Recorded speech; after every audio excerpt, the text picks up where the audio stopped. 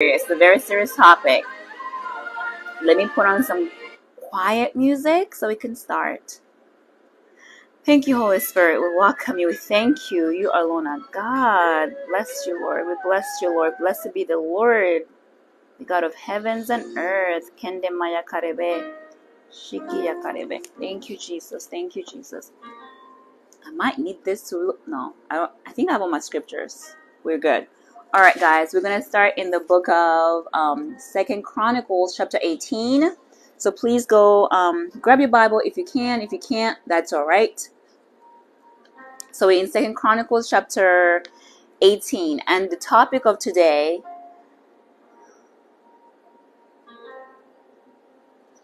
you might need deliverance. I_nation, you need deliverance. I was not planning on praying on this live, but I'll pray. I'll pray on this live. Okay? Don't worry. I'll pray on this live. And whatever is in there, I send the Father, the Holy Spirit to start excavating it out in the mighty name of Jesus. Thank you, Holy Spirit. We welcome you, Holy Spirit. Guys, let's learn about associations, okay?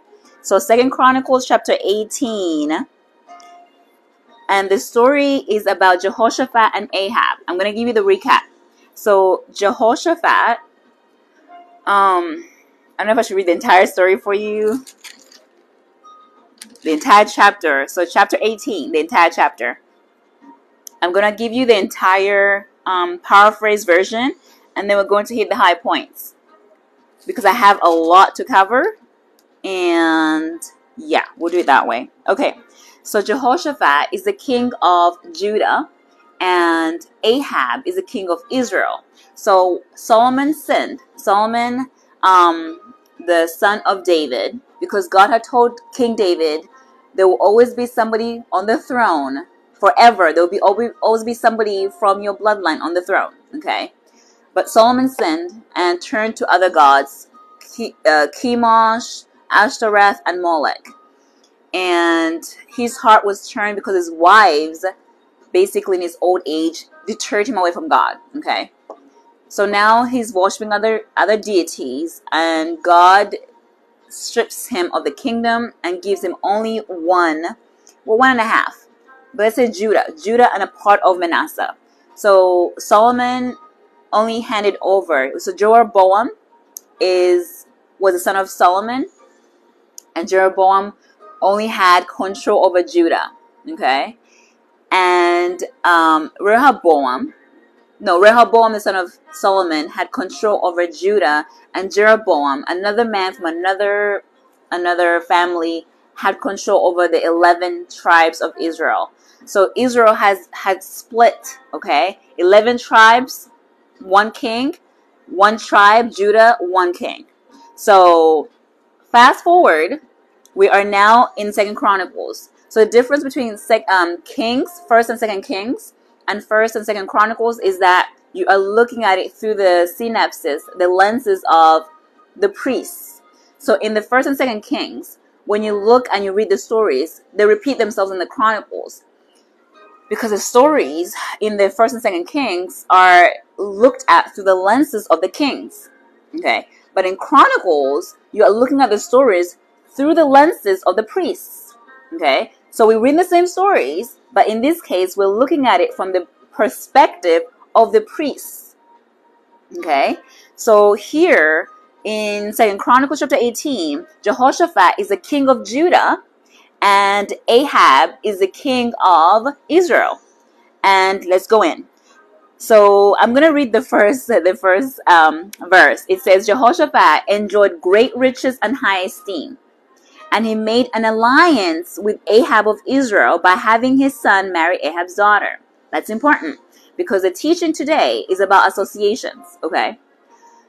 The first verse says, Jehoshaphat was God-pleasing. He followed the ways of the Lord. The king of Judah was following the ways of the Lord. Israel's king, Ahab, was not following the ways of the Lord. They were worshiping demons. They were worshiping other deities, okay? But an alliance was formed between the king of Israel and the king of Judah, Ahab and Jehoshaphat. Okay? And the way they established this alliance was they intermarried. They got, Jehoshaphat's son married Ahab's daughter. They're family now. Okay, association. Now let's see what happened. Okay, now that we know they're associated with each other, what happened next? A few years later, he went to Samaria to visit Ahab. So Jehoshaphat is the guy that fears God. Like, he loves God. But a few years later, imagine him just sitting there in his palace and he's like, you know what? I need to go visit my friend, Ahab. But we know that Ahab worshipped other gods, demons, other deities. Okay? So a few years go by and he decides to go and hang out with his friend who has bad associations. Okay? As far as spiritually speaking. So Ahab is happy. He slaughtered animals for him. They have a banquet. So your friend comes over. Banquet is had. Sheep is slaughtered. Goats are slaughtered. All kinds of things are done to, your friend's coming over. And verse 2 still is pretty long, but it says, Ahab enticed Jehoshaphat to join forces with him to recover Ramoth Gilead. I'm going to read that in the King James Version also. So Ahab, the one that was worshiping demons, entices. Oh, Holy Spirit, you're so amazing. It literally flipped straight there. He is amazing, you guys. Wow. Thank you, Holy Spirit. Okay, so verse 2, in a different version, it says, and after certain years, he went down to Ahab to Samaria, and Ahab killed sheep and oxen for him in abundance, and for the people that he had with him, and persuaded him to go up with him to Ramoth Gilead. So my New Living Translation says he enticed him. King James Version says he persuaded him. And the reason I have two is because sometimes I have to cross-reference to make sure that I'm understanding it correctly. Because when you persuade someone, that means they don't want to do it, right? So Jehoshaphat went to visit his friend, and his friend was like, hey, do you want to go to war with me? Do you want to go to war with me? This is after he had slaughtered all these sheep, all these oxen. She said, I do the same thing. Do you want to go to war with me? Do you want to go together and we battle this person out? But you can't say no to a friend who just fed you, can you? You cannot say no to a person who just slaughtered an abundance of oxen, sheep, and goats. How do you say no to that? How do you say no to somebody who just slaughtered all these animals to feed you? Your belly is full, right? You're full. Just drank a bunch of wine, maybe. I don't know what you drank. And hi, Chase Miracles. Praise God. Welcome, welcome. And now you're saying, no, I can't go to war with you. You can't. He persuaded him is implying to us that Jehoshaphat did not want to go to war with Ahab. Exactly. Jehoshaphat's skin. You're so comical. But yes, exactly. He is full. He is satisfied. And now his friend can persuade him, hey, let's go to war with Ramoth Gilead. You can't say no to that. Any decent person could not be able to say no to that. I wouldn't be able to say no. I just ate all your food. How do I say no to this persuasion? So we understand why he went. Because remember, they have an alliance with each other. Jehoshaphat's son married his daughter. So they're family, basically. Right? And now he's fed you. And now he's asking you, let's go to war. And even though he worships demons, and you worship the God of Abraham, Isaac, and Jacob, it's hard to say no to your association. It's hard. Okay? Now, Jehoshaphat, now I'm going to start paraphrasing. Jehoshaphat was smart. And he says, you know what? Let's consult with God. And it's perfect because Proverbs 3:6 tells us, acknowledge me in all your ways and I will direct your path. So he's really a man that feared God, which is why it tells us he had great riches and high esteem. He feared God. He feared the Lord God Almighty. So he had high esteem and great riches. But still, that did not stop him from consulting God. He's like, let's consult with God first before we go to war. And Ahab, we already know who Ahab worships. He worshipped other gods. Ahab says, don't worry, I have 400 prophets. 400. What can go wrong with that? So the 400 prophets are called in to prophesy whether they should go to war or not. And he says, should we go to war against Ramoth Gilead or should I hold back? They all replied, all of them said, go to war, you're going to win. But why? Remember, when we, on this platform, when we think about things, we don't look at the physical, we don't walk by flesh, we don't walk by sight, but by the Spirit of God, okay? Everything that happens has a spiritual origin, and we understand that. So if we understand that things have a spiritual origin, we're going to have to look at why would all 400 prophets lie or say, yes, go? The king of, so after all 400 prophets say yes, go ahead. Jehoshaphat, the one who had a relationship with God, said, hold on a minute. Do you not have a prophet of God? He says, is there not also a prophet of the Lord here? We should also ask the same question. So he goes, you know what? I respect your 400 prophets of Baal or whatever. I respect them. But do you not have a prophet of the Lord? There's a difference. Both prophesy. But which one is telling the truth? Which one is speaking from the mouth of God? And that's what Jehoshaphat was asking for. He's like, okay, I get that your 400 prophets said, yes, go to war, you will win. But let's consult with at least one that speaks from the mouth of God. Okay, and that is verse 6. And the king of Israel replies, there is one more man that could consult the Lord for us. But I hate him. I hate that man. He can consult the Lord for us, but I hate him. And then he tells us why he hates him. He never prophesies anything but trouble for me. His name is Micaiah, son of Imlah. So the one man that speaks from the mouth of God, he can't stand him. Because he only prophesies bad for him. Why is he prophesying bad for you, Ahab? Oh, because you worship demons. That's why. He prophesies judgment. He prophesies conviction. He prophesies repent, repent, repent. So it makes sense that this one prophet who speaks from the mouth of God would only prophesy doom and gloom for that particular king. He only prophesies doom and gloom because you're living a sinful life. How can he say anything other than repent and come back to God? Okay? So that happens. So Micaiah, Jehoshaphat says, you know what? I follow God. So you need to get that prophet. Let's get that prophet. And you as a king should not speak like that. So he corrects him. They have an association, yes. But he says, you as a king should not speak like that. Let's get that prophet. Let's get him. I need to see him. Let's hear what he has to say.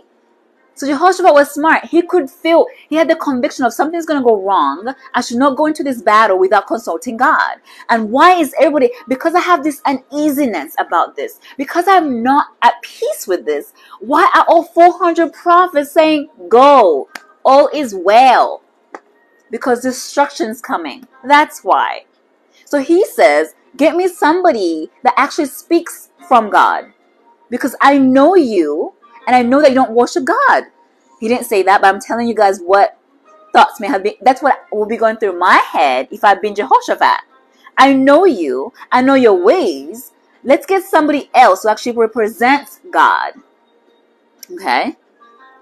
Micaiah comes. They go for Micaiah. So I'm in 2 Chronicles chapter 18, verse 9.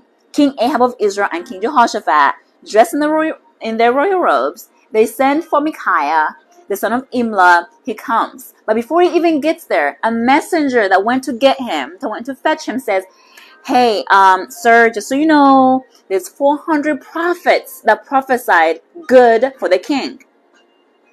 We know you, Micaiah. You only prophesy doom for this king. Please prophesy goodness for him. Prophesy and align yourself with the 400. Okay? So the messenger warns him. That's how twisted this thing was. It wasn't, what is the Lord telling you? It was, whatever they said, you say that. We don't care what God is saying. Whatever they said, say that. Okay? And what do you say? Let's see. So Micaiah replies to him and says, as surely as the Lord lives, I will say only what God tells me to say. So he's a true man of God. He's like, I will only say what God tells me to say. When Micaiah arrived before the king, Ahab asked him, Micaiah, should we go to the king? Should we go to war with Ramoth Gilead? Or should we hold back? Like, what do you think? Like, what is your prophecy, Micaiah? He does as the messenger told him. This is what he says. He says, sarcastically says, yes, go up and be victorious. Be victorious, for you will have victory over them. Yeah, sure, go. Like, you guys are going to win it. Go ahead. Just go ahead. I'll tell you what you want to hear. Yes, go. But the king replies sharply to him and says, how many times must I demand that you speak only the truth to me when you speak for the Lord? But he already said to Jehoshaphat, this man only speaks doom and gloom for me. He never speaks good for me. That's why I never call him. Yet here, he's backtracking and saying, how many times have I told you to speak the truth? How many times have I told you to speak the truth? When God tells the truth, speak the truth. Do you want the truth or no? Which one is it? Do you want the truth from the throne of God? Or do you want the lies? Which one is it? Because God's truth is going to make you become convicted. It's going to convict you. It's going to convict you. God's truth isn't going to soothe you while you're actively sinning. His truth is going to convict you into repentance. That's the truth of God. It's going to piss you off because your flesh is like, how dare she say that about me? How dare he say that about me? How dare she say I can't sleep with this man that I'm not married to? I'm getting married to him next month anyways. It's a sin. Stop fornicating. It's a sin. There's no excuses in the spiritual realm. You're either doing it or you're not. You're either fornicating or you're not. Demons don't care why you're doing it. They just have a legal right to come in and torment you. Torment your marriage. Eventually when you become married. Praise God. Okay? Not that voice, right? It just kind of comes out. I can't even help it, guys. I can't help it. So the king asked him sharply, how many times do I have to tell you to speak the truth to me? And then he tells him, Micaiah tells him, in a vision. So Micaiah has already had this vision. And in the vision, he saw the people assembled in heaven. Who are these people? God. I've already told you on these lives before that in heaven, it's a courtroom. There's a courtroom. When the Bible says throughout Psalms, the courts of heaven, the courts of heaven, the courts of the Lord, it's talking about a courtroom.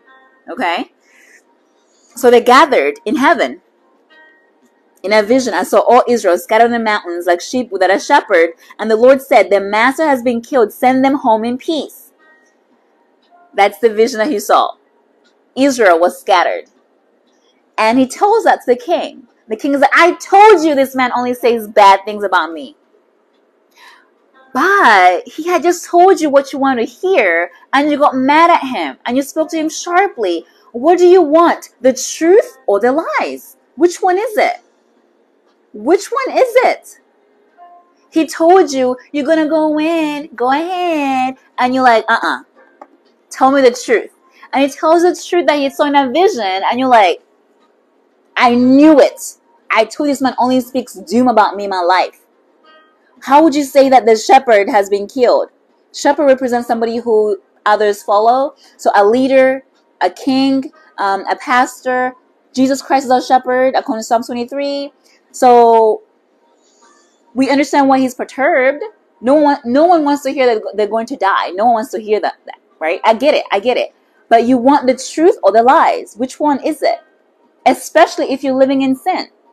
Married to Jezebel. Okay? Then Micaiah continues with his vision. And then he said, listen to what the Lord says.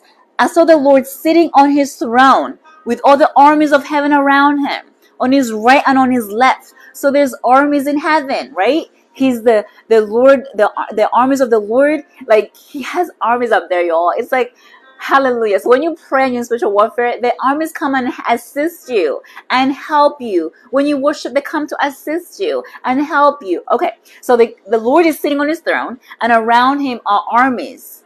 Everybody in that meeting was a spirit. Everybody in that meeting was a spirit. Why? He is having a vision. And the vision is taking place, the setting is in heaven. And the Lord is on his throne with an army of hosts around him. And they're having a gathering. They're having a meeting. Okay? Armies. Yes, hallelujah. And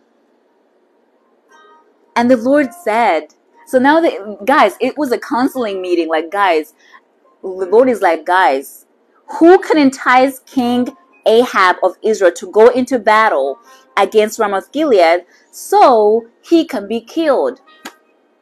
Why is God asking this? Because in the spiritual realm, the time for him to die had already approached. His life on earth had been cut short already, and God is like, we need him to die, basically. So who is going to entice him to go to war so his time is cut short? Who? And God is consulting other spirits. There were many suggestions. This is verse 19. 20 says, and finally a spirit approached the Lord and said, I can do it. A spirit approached the Lord and said, I can do it. Now, guys, if you're reading the Bible, if you're reading in your Bible right now, notice that this spirit has a small s. Small s. Whenever it's a capitalized S, that is signifying the Holy Spirit. So this spirit is a bad spirit, but it was able to come and assemble with them, right? So his spirit says, I can do it. And the Lord says, how are you going to do it? And he says, I will go out and inspire all of Ahab's prophets to speak lies. So, where do the inspirations come from, guys? Like when your friend is inspired to go rob a bank, where is that inspiration coming from? A spirit. Inspiration comes from a spirit. Spirits. When I come on these lives, who's inspiring me? The Holy Spirit. Prim, jump on the live and teach about associations. When somebody's inspired to come against you, to abuse you, or to do something nasty to you, they're inspired by a spirit. Inspiration comes from spirits. Yes, we're walking on this earth going, oh, that was my thought. I thought of writing that book. Oh, I thought about that. No. It was suggested to you and you took upon it. Exactly. It was suggested to you and you took upon it. Guys, I'll answer questions after, okay? I'm going to answer questions after. So don't put any important questions in there right now. So the spirit, small s, was a lying spirit. He tells the Lord, I will go in there and inspire his prophets so they can lie. Remember, Ahab does not worship the God of Abraham, Isaac, and Jacob. Ahab has other deities. So his prophets were compromised. His prophets were compromised. They were dabbling in this, dabbling in that, dabbling in this, dabbling in that. The enemy can use people when there's compromisations. When God says, thou shalt have no other God beside me, yet your ideologies are your idol, you can easily be compromised. Okay? That's what the Bible says, bringing every thought captive, taking the thoughts captive, and bringing them under the submission of Christ Jesus. Because your thought might not be aligning with the Word of God. Okay? Alright, so now we know where inspiration comes from. Inspiration comes from the spiritual realm. So it's in your best interest to know which spirit that was. Was it the spirit of God? Or was it the spirit of the devil? Who is inspiring me to get together with this man? Who is inspiring me to go after this woman? Who is inspiring me for this? Is it for my well-being or destruction? Is it? Inspiration comes from the spiritual realm. It's clear. The Spirit said, I will inspire all of Ahab's prophets to speak lies. So who inspires you to speak lies? The enemy, the lying spirit inspires us. Oh, it's not that bad. It's just a white lie. White lie is like, it's not going to hurt anybody. Before you know it, that white lie has like become like a snowball and you can't even keep up with it. Who's inspiring you? The lying spirit. It's right here. Okay? The Lord tells him, you will succeed. So God allowed that. He's like, okay, go ahead. Lie to them. Lie through them. And you will succeed. And then 22 says, so you see, the Lord has put a lying spirit in the mouth of your prophets. For the Lord has pronounced your doom. The Lord has pronounced your doom. So where does it was just so random. He was just walking down the street and he collapsed. Nothing is random in this earth. Nothing is random on this earth. Something happened. There's a doomsday. There's a date that was set in the spiritual realm. On this day, this person is going to leave this mortal body and the spirit is going to go back to the Creator for judgment. Nothing is random. Nothing is a coincidence. When you walk through this earth, guys, this world is spiritual. Things come from the spiritual realm and manifest physically.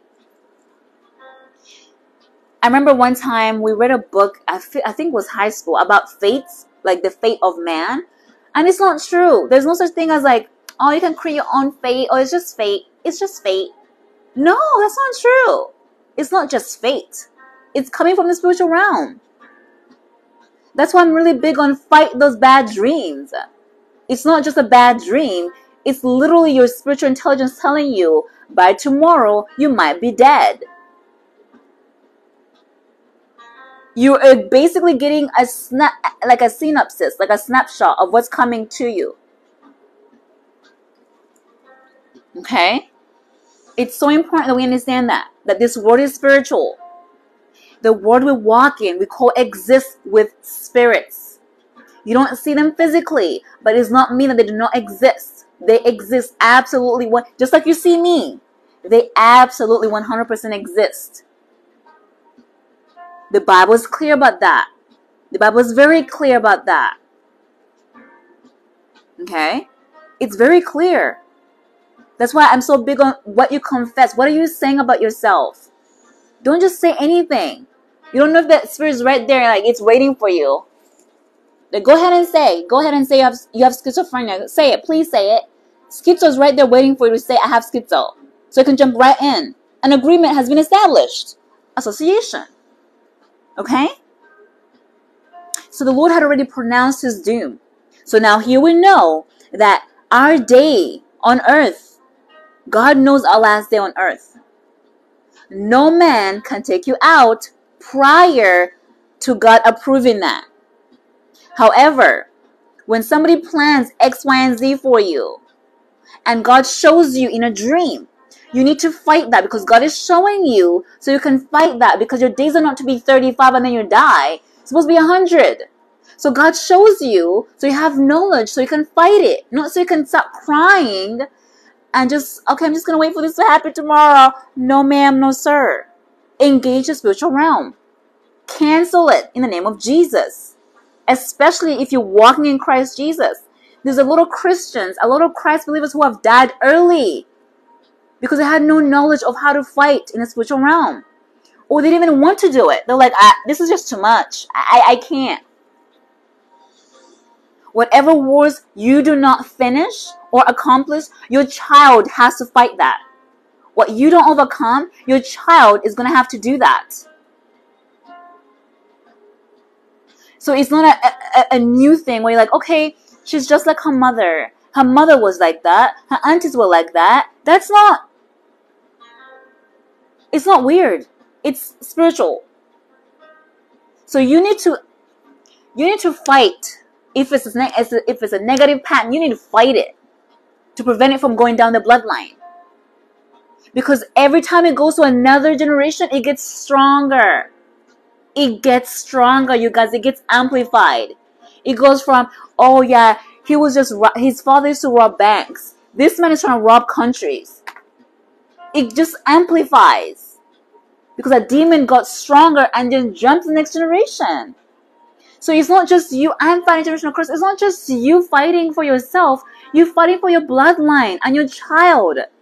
If you don't like yourself that much, fight for your child at least, okay?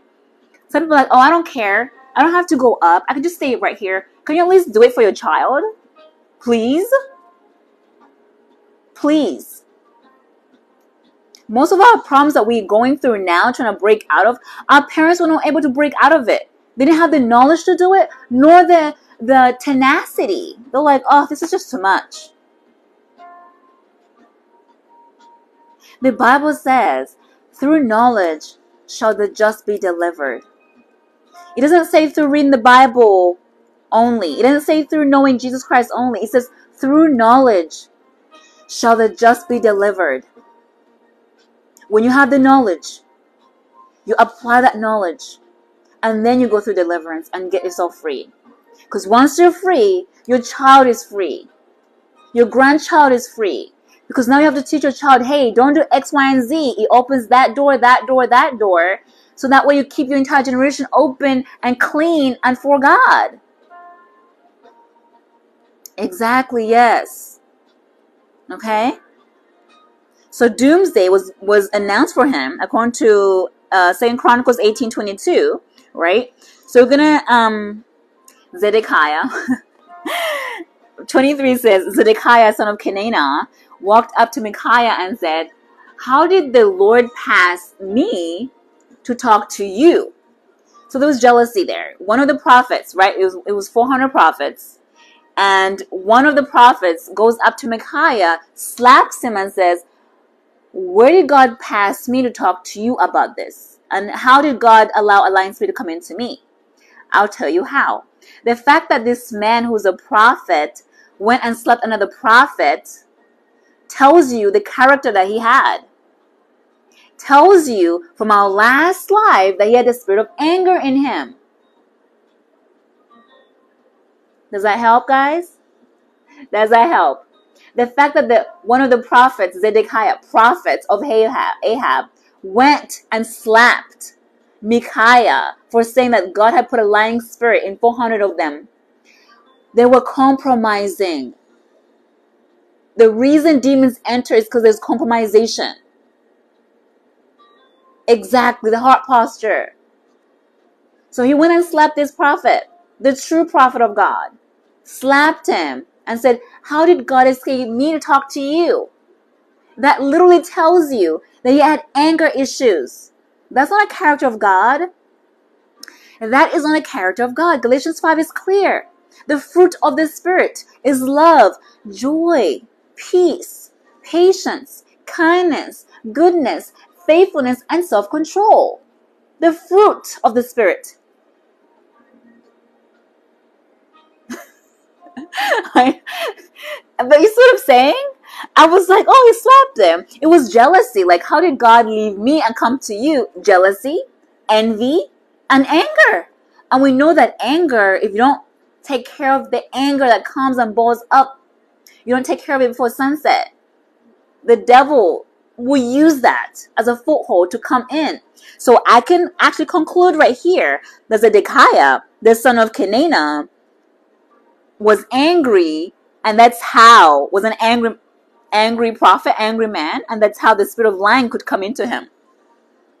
He may have been one that actually listened to God, but because he has such an outburst, it tells you that he had a spirit of anger in him. And so that opened up the door for other spirits to come in. That's how it works. When you have one spirit, they don't come by themselves. They come with their best friends. Anger walks with rage. Fear walks with worry. They work in pairs or groups. Okay? Exactly. No self-control. But that tells you why a lying spirit could come into him. Because the Bible says, do not get easily angered, because you give the devil a foothold. Anger is an open door for the enemy to use you to hurt other people, to harm other people.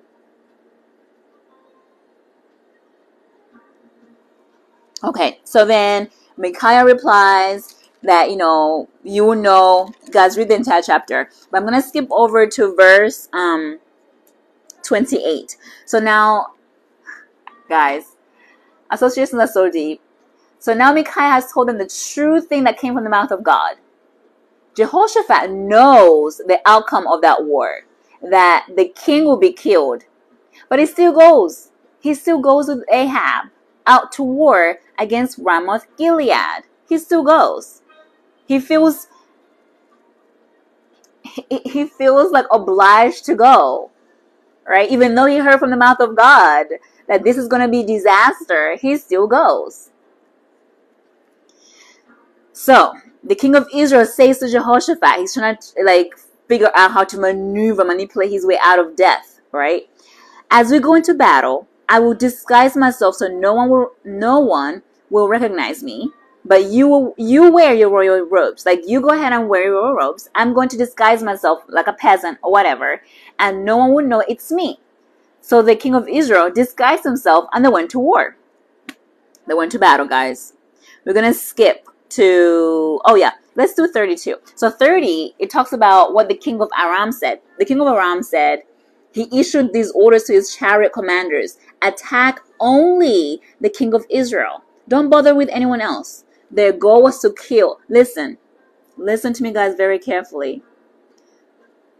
When the spiritual realm, when God is against you, everything else is going to be against you.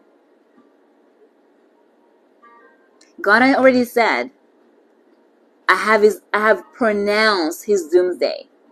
God had said he's going to die on this day. So it's not a surprise, right? The spiritual realm has already declared that he's going to die that day.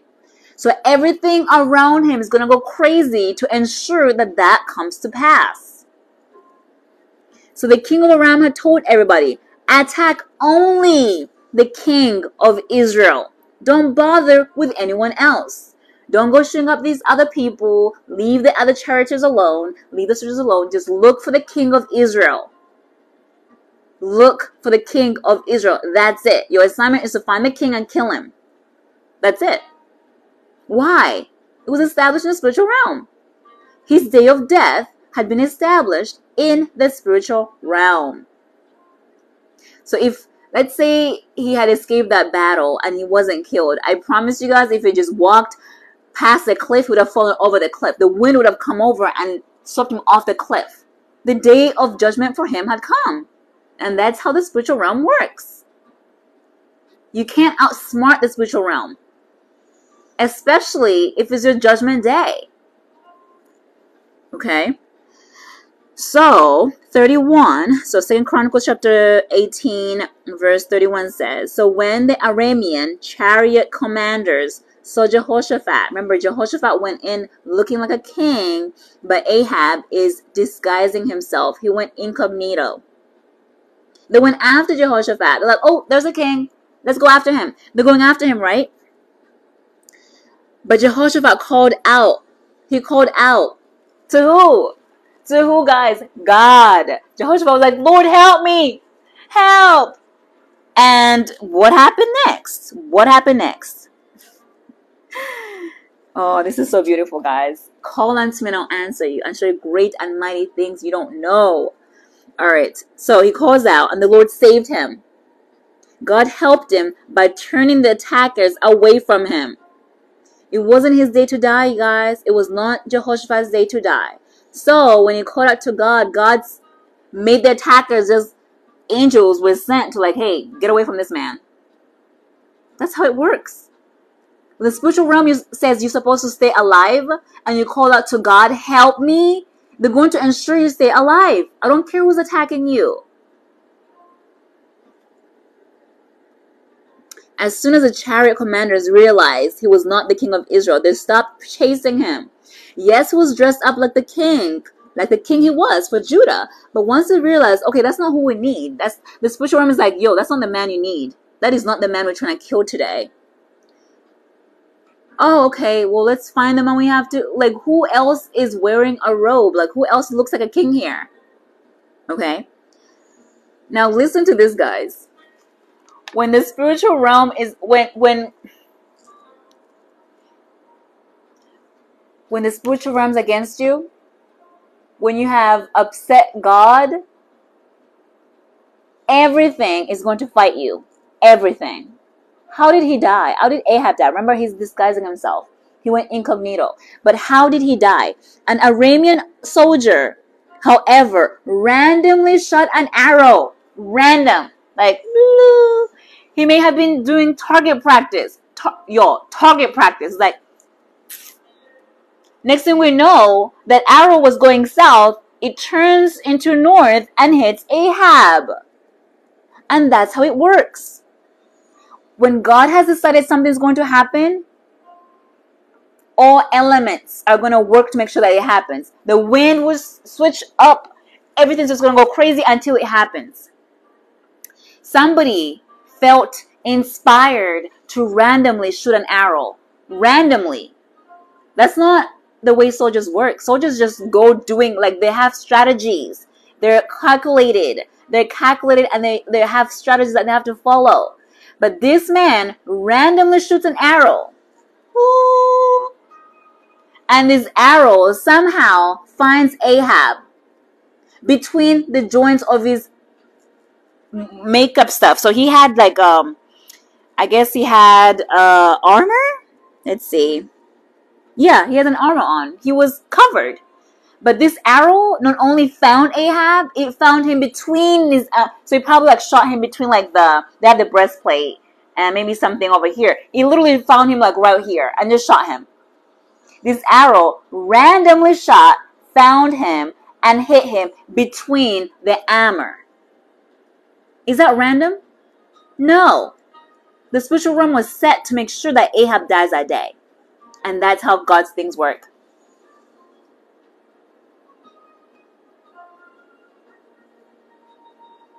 His day was up.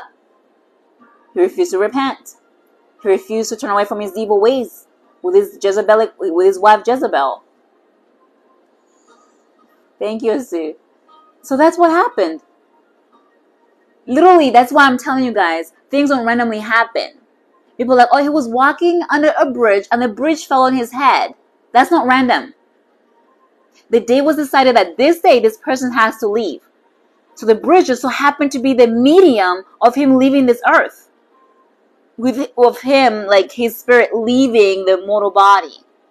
Because it was set in stone, in heaven, on this day, he's leaving this earth. Exactly. Like, oops, I killed the king. This man went incognito. Exactly. His time has come. And that's how it works. In the spiritual realm, when the time is up, the time is up.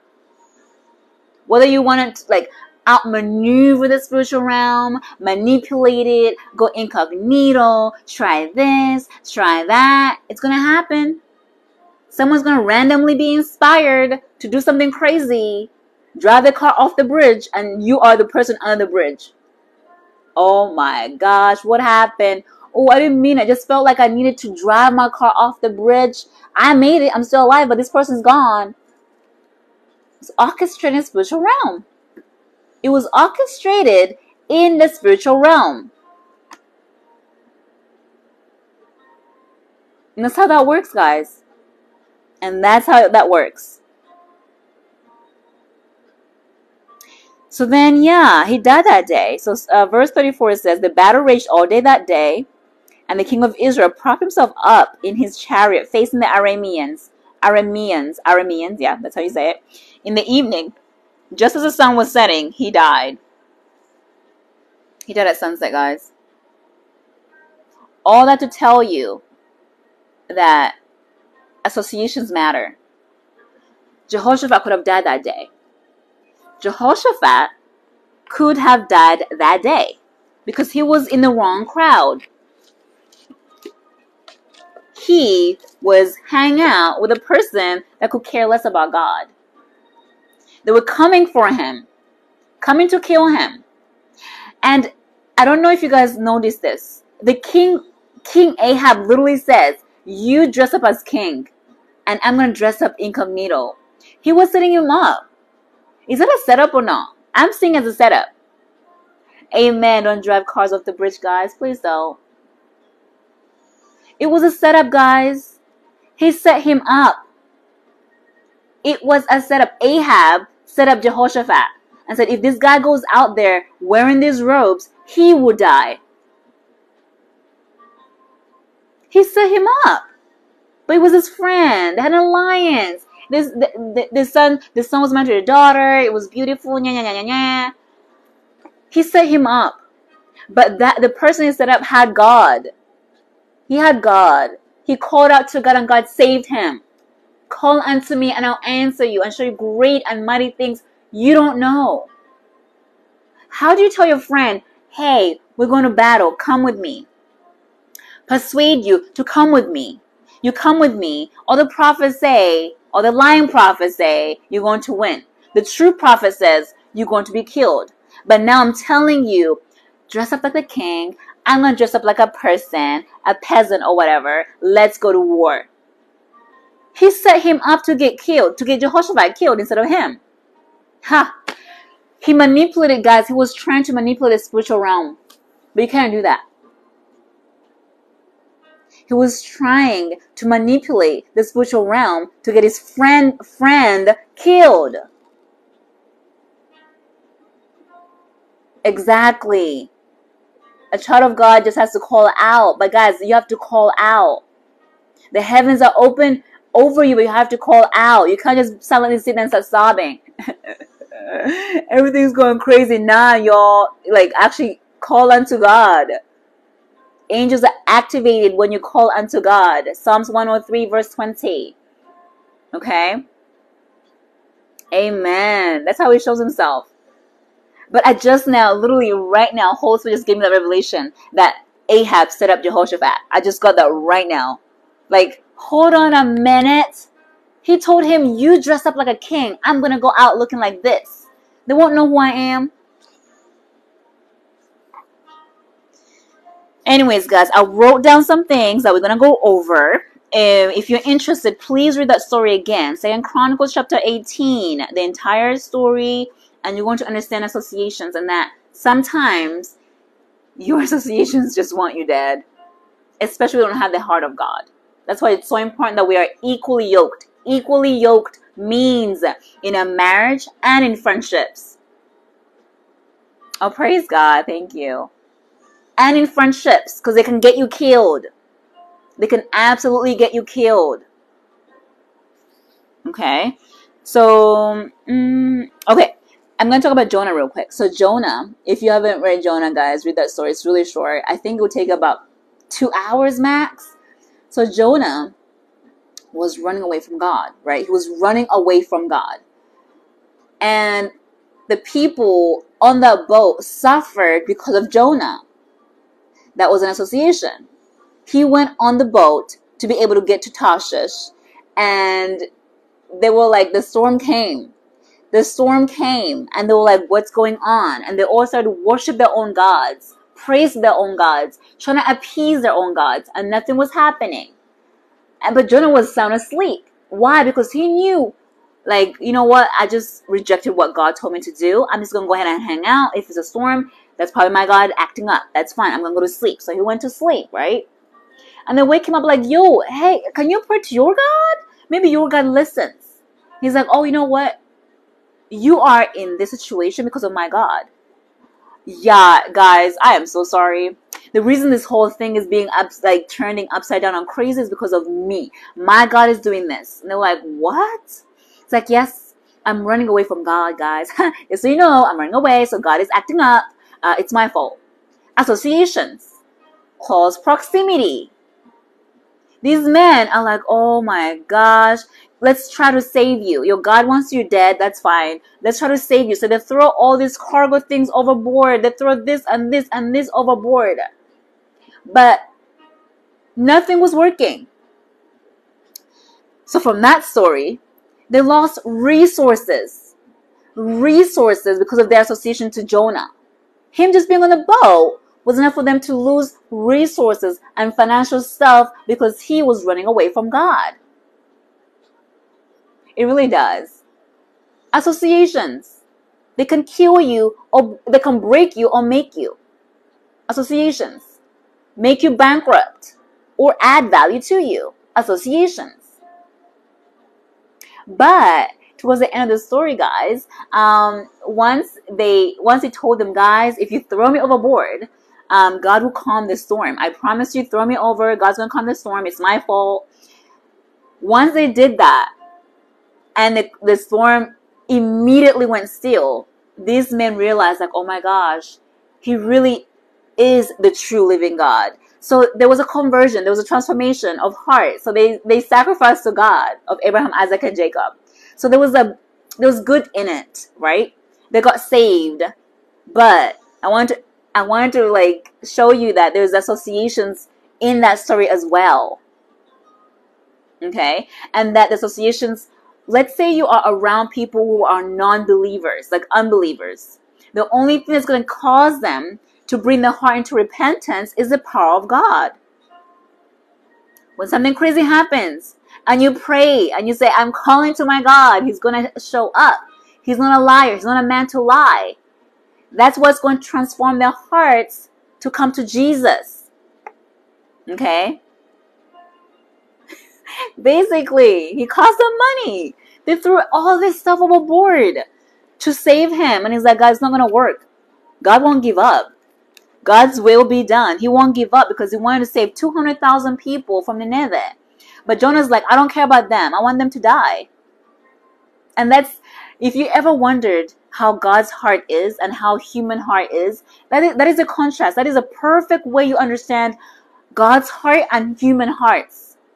Jonah's story. Praise God. His story shows you that God cares so much about people not going to hell. He cares so much about people not perishing.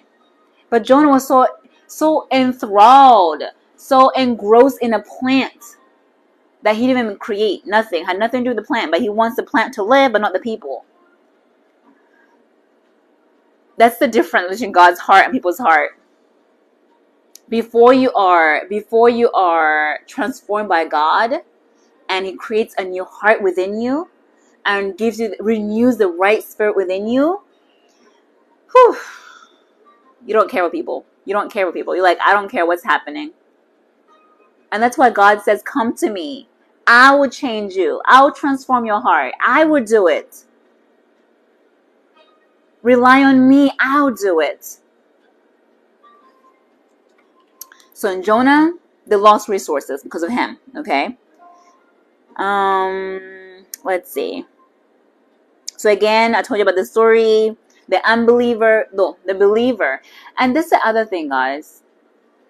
I wonder if Ahab did some kind of spell to get Jehoshaphat to come visit him.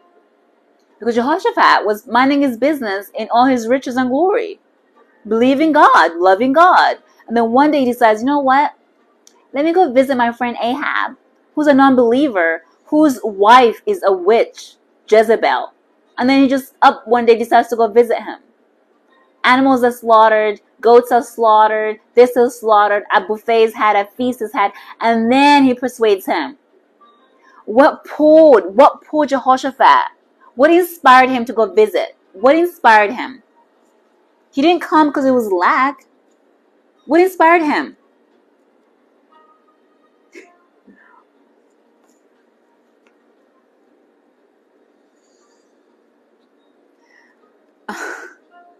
Praise God. I don't know what you're referring to about kissing the hand or the cheek. But praise God. But listen, guys. What inspired Jehoshaphat to go visit Ahab, the unbeliever? Right? Jehoshaphat served God. What went into his mind one day where he was like, you know what? I need to visit my friend who's an unbeliever. Let's party together. Yeah, it was a setup all along, you guys. And that's why I want you to read the Bible like that. Read the Bible asking yourself these questions, and Holy Spirit will give you the revelations that come with that. Just up one day decide to go visit this person. Years passed after their alliance was established. And then it's like, let's go visit my friend.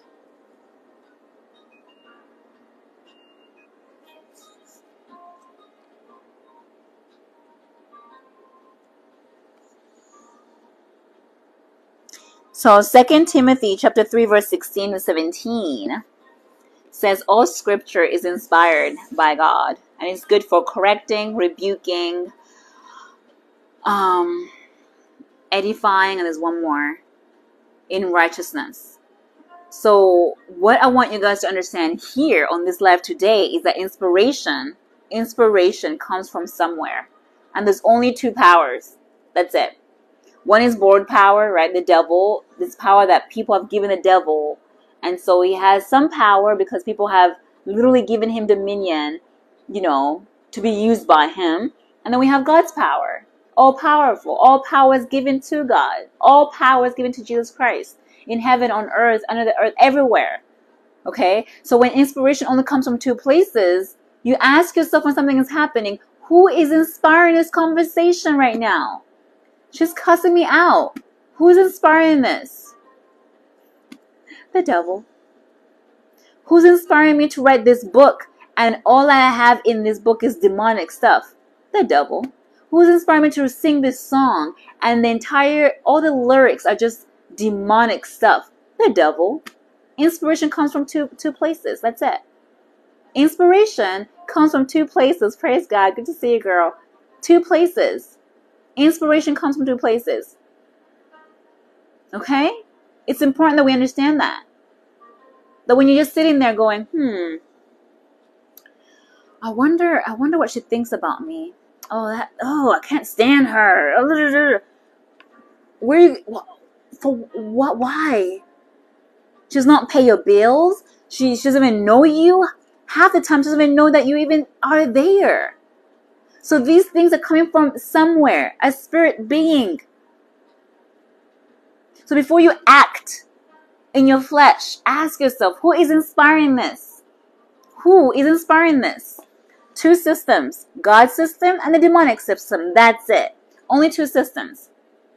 Only two systems. Don't let anybody else lie to you. Only two systems. Okay? Inspiration, thank you, Sue. Inspiration comes from somewhere. We have to know that. That's what helps me walk in the Spirit. If my mother calls me and she's about to start gossiping, I'm like, Mom, I am fasting right now. This is not inspired by God. I know it. And I thank God that she's a Christ believer. She understands and she's just laughing and hangs up. She's like, you're right. It is not inspired by God. And you're fasting. Goodbye, girl. Goodbye. And that's it. Because we're not supposed to gossip. We aren't. We aren't.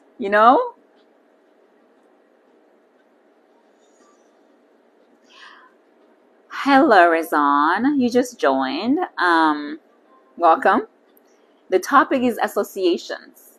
It's important to know that associations matter in the spiritual realm because God tells us not to be unequally yoked. Now, that verse is primarily talking about marriage, which is one of the biggest decisions you can ever make. The biggest decision you can ever make is your partner in life, okay? That can destroy your life or make your life, okay? That's one. The second thing I want to say is that God revealed to me that equally yoked also implies to friendships. I have been unequally yoked with people whose families were in witchcraft. I've had to fight battles. So I'll tell you right now, do not just go joining people just because you're feeling lonely. Ask the Holy Spirit to bring the right people to you. And so the story we talked about, praise God, the story we talked about was 2 Chronicles chapter 18. Ahab and Jehoshaphat. Jehoshaphat was a man of God. He followed God. Ahab was not a man of God. His wife was Jezebel. And everybody knows who the Jezebelic spirit is. Manipulation, control, witchcraft. High-level witchcraft. Marine kingdom spirits. Okay? So, Jehoshaphat made an alliance with Ahab by getting his son to marry Ahab's daughter. So they became family. And then one day, Jehoshaphat just up and decided, oh, you know what? I need to go visit my unbelieving friend. Just one day. Just out of nowhere. But we know on this platform that nothing just happens for no reason. It is inspired by somebody, the devil or God. Okay? So Jehoshaphat, following the laws of the Lord, he was rich, great riches and great high esteem, did not need to go visit Ahab. He had no need for anything, right? He was not in need for anything. But one day, out of nowhere, years had passed, he says, let me go visit my friend. He goes to visit his friend, Ahab. Ahab slaughters oxen, sheep, whatever. He slaughters, huge feast is had. And after Jehoshaphat is full, Ahab says, hey, buddy, do you want to go to war with me? And Jehoshaphat's like, well, he's uncomfortable. He knows something is up. He is not at peace with it. So he says, we should probably consult the prophets. Before that, the Bible literally says in the New Living Translation that Ahab enticed Jehoshaphat. Enticed. Now, I also took my Bible, the King James Version, and there it says he persuaded Jehoshaphat. Both words are very strong. Both those words are strong. To entice someone is huge. To persuade someone is huge. So it's important for us to understand that. It was not Jehoshaphat going, you know what, I came to visit you so we can go to war together. No, he was persuaded, he was enticed. Meaning something else had been done out there in the spiritual realm. Jezebel had probably done something to get Jehoshaphat to come there and then get Jehoshaphat to say yes to all this madness. It was not his battle to go to. It was not his battle. So he gets fed. Remember I told you eating is covenant? Don't eat people's food. Do not just sit there and start eating because it might have other intentions. He's eating all this food and now they're like, yes, we have reestablished our covenant. Yeah. Do you want to go to war? How do you say no to somebody when you're full with their food? How? You guys tell me. How do you say no to that? How do you say no to someone? You just ate all their food. Sheep, goats, oxen. You can't. You can't possibly say no to this person. Right? But Jehoshaphat feels uneasy about this. This is like the Spirit of God like, hey, you should not be here. You should not be here. So he says, you know what? I can go to war with you, but let's consult with God. Do you have any prophets? Do you have anyone that speaks to God? Ahab brings 400. I'm doing four here, but it's 400. 400 prophets come and prophesy that he's going to win this war. Go ahead and do it. Okay? But then Jehoshaphat is not appeased. He knows something is up. He can already tell something is up. So he says, do you not have a person that speaks from God that tells us that these 400 prophets were compromised? Which is why I tell you guys, when you hear words from a prophet, when you get prophesied to, filter that through the word of God. Go to God for him to confirm the words. Because this is the one thing that will never pass away. Okay? This is never going to pass away. Okay? This is our foundation. It is our foundation. It is our foundation. This is our foundation. I'm going to say this every day whenever I'm on the live. This is your foundation, no matter what. Okay? So in this case, Jehoshaphat was using the scripture found in Proverbs 3:6, which says, acknowledge me in all your ways and I will direct your path. God did that for him. He did that. Micaiah comes and tells them, you know, I saw Israel scattered with no shepherd. Shepherd is symbolic of a leader. So basically he's saying that the king is going to die in this war. And the king says, oh, why would you do this? Why would you prophesy doom and gloom for me? I knew it. So they've consulted God, but Jehoshaphat still could not say no. The fact that he went along with it, even though he heard the prophecy and that God had put a lying spirit in 400 prophets, that tells you that it was under manipulation to go. Jezebel would manipulate Jehoshaphat to go to war with her husband. That's what Ahab wanted. Okay?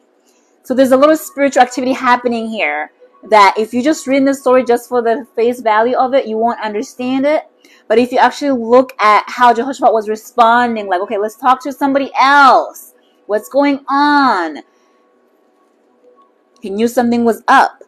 So then Micaiah comes, he prophesies, and basically they still go to war because, again, there's a higher power manipulating Jehoshaphat. Because even though Micaiah came and said, don't go, you shouldn't go because they're going to kill you, Jehoshaphat still heard from God, but still went along with it. He was getting manipulated. And because he was getting manipulated, the one thing I want to point to you guys, I got the revelation right now while I was on this live. Thank you, Jesus Christ. You're so amazing.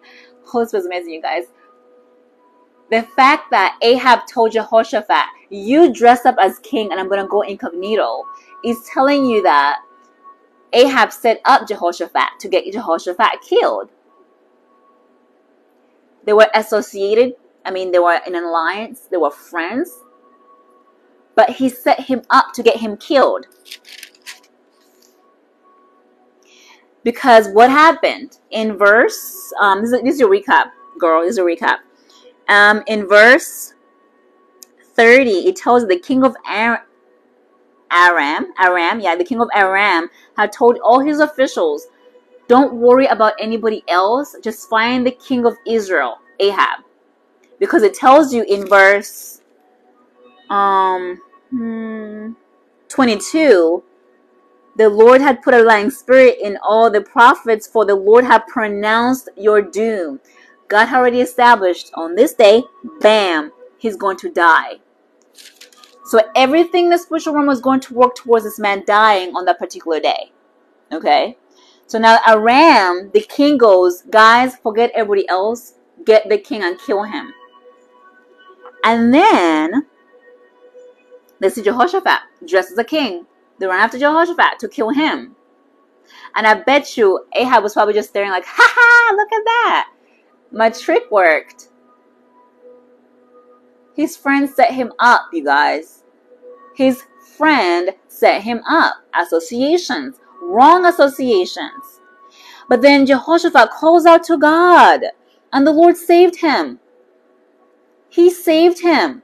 He was like, oh, my son's calling. Let me go rescue him. So if Jehoshaphat had not been there, he would not have had that conundrum. He would not have had to call out to God. He would not be in danger for his life. Guys, your associations matter.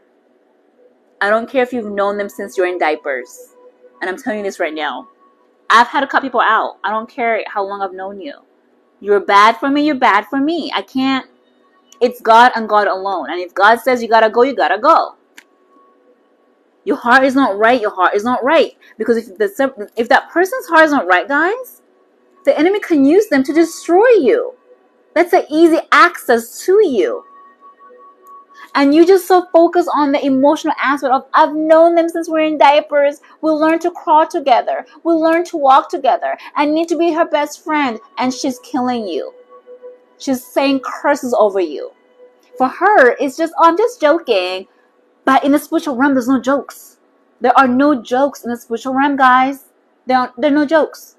There are no jokes. There is no jokes. I promise you, there's no jokes there. What you say is what's happening. She's prophesying doom about you. But you're over here going, but we learned to ride bikes together. She's my friend. It's gonna hurt. Just know that God will comfort you. And He does. He comforts you. And He brings the right people that have the right heart for you. Okay? So He's not going to leave you alone. The isolation period is for you to get pruned and understand where your source of power is, your source in general. comes from God. But in order for you to actually understand that, you need to be isolated for a while. And once he's done with you, and guys, the faster you learn this, the quicker the process is. The faster you learn this, the quicker the process is. The journey in the wilderness for the children of Israel, historically speaking, geographically speaking, it's supposed to take about 13 days to cross from where they were to Jericho. 13 days. It took them 40 years. Past 40 years. Because they're complaining. So what that tells us is your complaints, your murmuring, your poor me, pity me, lengthens that time. It lengthens that time. Absolutely. Listen, you guys. My son went out to a birthday party on Sunday. And every time I'm around these parents, I'm uneasy. Like, there's something wrong, and God has not shown me anything, but I know something is horribly wrong. So every time my son's like, let's go play, after camp, I'm like, 5 minutes. And I set my alarm just to make sure, 5 minutes, let's go. Because I don't feel safe around them at all. So, I've never told my husband this. I've never told him this. So, they had a birthday celebration on Sunday, and I went to church. My husband took the boys there, and he was like, babe, I'm never doing that again. I was like, what happened? He goes, I'm always so uncomfortable around them. I'm like, you didn't tell me. He goes, I am so uncomfortable around them. There's something wrong. When I'm around them, I feel irritated by them. So that's how I feel. Exactly how I feel. When I'm around them, I get irritated. I'm like, I need to leave right now. I need to get away from them right now. But my son's like, let's play. I'm like, 5 minutes. And it's not my usual voice. It's not my usual comments. It's like, where's my phone? All right, okay, 5 minutes. 5 minutes. All right, you see, there's no peace. It's just something is wrong, and God has still not revealed to me what it's wrong. I don't know what it's wrong. But my husband telling me that. I was like, I am so sorry, babe. I could have told you not to go, but I thought you didn't have that. I didn't know you had the same uneasiness that I had. He was like, it was so bad when I was there. The place was so filthy, and I was just looking around like, oh my gosh, I need to leave, but our son's having so much fun. And then he said, towards the end, guys, he was so impatient to leave, he left the boys' shoes there. He just got the boys and left. He's like, we gotta go. And so the older one could not find his shoes because they'd gone to like the bouncing thing. They'd gone in and out of house. They'd done all this stuff that he was so uneasy. He was so uneasy. Like, he was so irritated.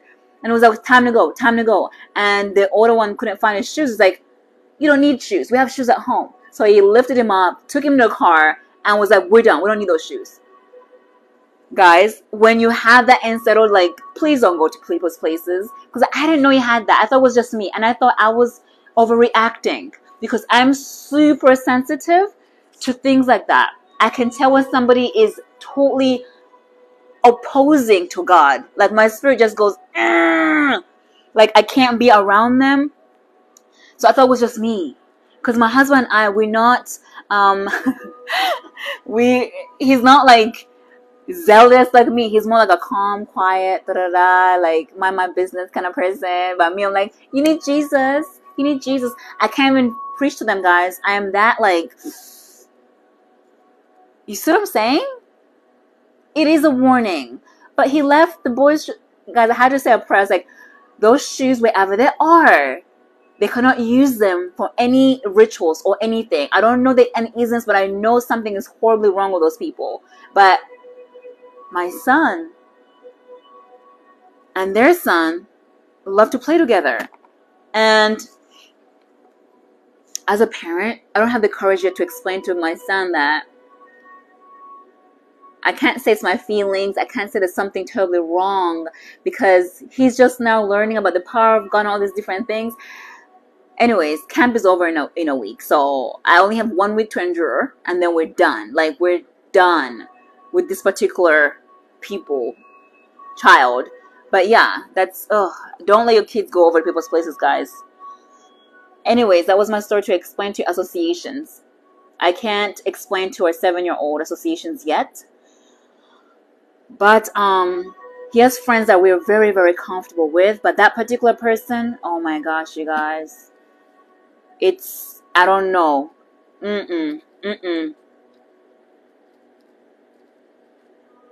Yeah. That means if somebody's been in Christ for ages, decades, they're not really in Christ. Because if you feel like that, that means they're operating under a false spirit, not the true spirit of God. Like, guys, like, Holy Spirit, like, and I just want him to reveal what it is. But I think they're in New Age, like in deep New Age stuff, that my spirit just cringes around them. Like, I feel irritated. I just didn't know that my husband had the same thing. Because if I'd known that, I would have said no. We're not going to that birthday party.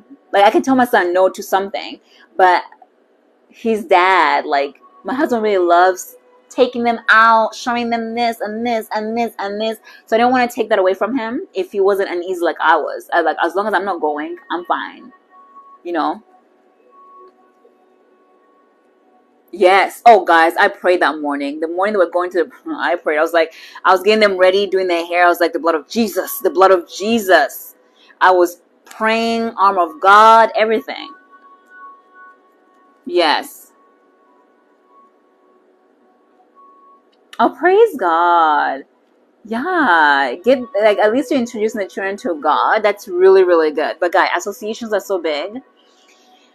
Because imagine you get together with a person. Let's say it's a marriage. You get together with a person who's not of God. And they don't want you to, like, pray. They don't want you doing anything Jesus. That's going to ruin up your destiny. That's going to literally skew your destiny. Spirit translate. Yes. Not translate. Guys, laying of hands. Just touch could bring like a emotional soul tie, like touch. Yes, declarations are biblical, but spirits could transfer through. I can see a spirit transferring through a handshake because that's an agreement. It's an agreement, guys. You're agreeing, okay? So be very careful who you shake hands with. I shake hands in church with one particular person. That's it. Everybody else, I'm just like, we're here for deliverance. Like, no. Like, handshakes are agreement. I'm agreeing with whatever you want to give me right now. Okay? Do not compromise, guys. Do not compromise. Praise God. Yeah.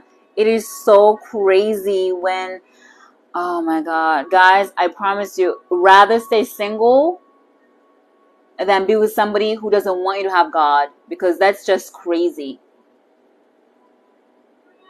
Yes, full armor of God on at all times. I do that daily, at night. Yes. Yes, guys. Last week, the Holy Spirit was revealing to me something about my sibling. Because I was asking, I know I mentioned it on the live, how somebody that was close to us had done something to me, and I knew about me, right? But I didn't know about my siblings. But the way they had done it to my siblings was they had hugged my siblings. And that's how the agreement was initiated. So I broke it last week, but it's just they connected that through the hug. They got their agreement through that hug. Amen. Praise God. Yeah, guys, you're like, I can't even go to a hairdresser. Like, that's why if you pray, God will literally show you how to find that person. Like, because I know guys are supposed to, he that finds a wife finds a good thing and obtains favor from the Lord. So you need that. But if you just go to God, he will lead you to the right person. He will lead you to the right person. I promise you. My husband was not looking for a God-fearing woman. He was just looking for somebody who was, I don't even know what he was looking for. Because I wasn't going to marry him initially anyways. Yeah, don't just hug anybody, guys. Don't just hug anybody, please. It is agreement. A kiss is an agreement. A hug is an agreement. A handshake is an agreement. Don't let anybody just touch your head. If you know that are of God, then sure, touch your head. This is impartation. They're literally imparting the right hand. It comes up a lot in the scripture that the right hand, like Jesus Christ on the right hand of the Father, with the right hand I'll win wars. The right hand is where like the power comes through. So if somebody's doing this and they don't worship God, what are they transferring into you? What are they imparting into you?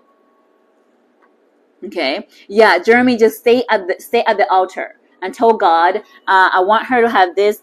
I want her to fear you. That's the main thing. I want her to fear you, Lord. And then, be compassionate, be nurturing. I promise you, you're going to see that person, and it's gonna be a random place. You're gonna be like, and then it's almost like you get that peace. Because my husband's like, when I saw you, I knew you were my wife, and I'm like, what? When I saw you, I was like. But God, for men, God gives you that, like, this is the person. He gives you that inclination, so you know that's the person for you. No, hugging someone's not bad. But I definitely have to make sure I just don't hug anyone. Because hugging is agreement. Yeah, if someone's of God, please hug away. But imagine hugging a witch. Just imagine that. Imagine that. I have definitely hugged people. Let me tell you what happened to me one time. I hugged somebody, and as I was finishing hugging them, my entire body in this area was like tingling, and I'm like, okay, I had to go into spiritual warfare. Like, Lord, whatever that was, it can't come into me or touch me. Tingling, and it was not the Holy Spirit. Yes, He will direct you. God is amazing, guys. He knows the right person for you.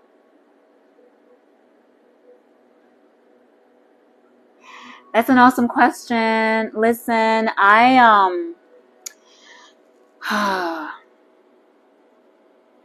put on the armor of God.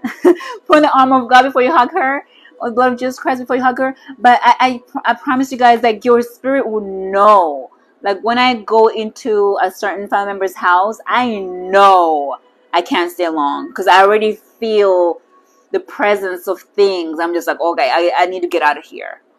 You see what I'm saying? Like, it's almost like they're all watching you. Like, where's she gonna go next? But family is family. But I limit time with those people. Yeah. So do you have a baby? I'll keep busy.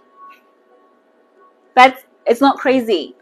You feel drained after being around her because the spirit of heaviness comes upon you from her.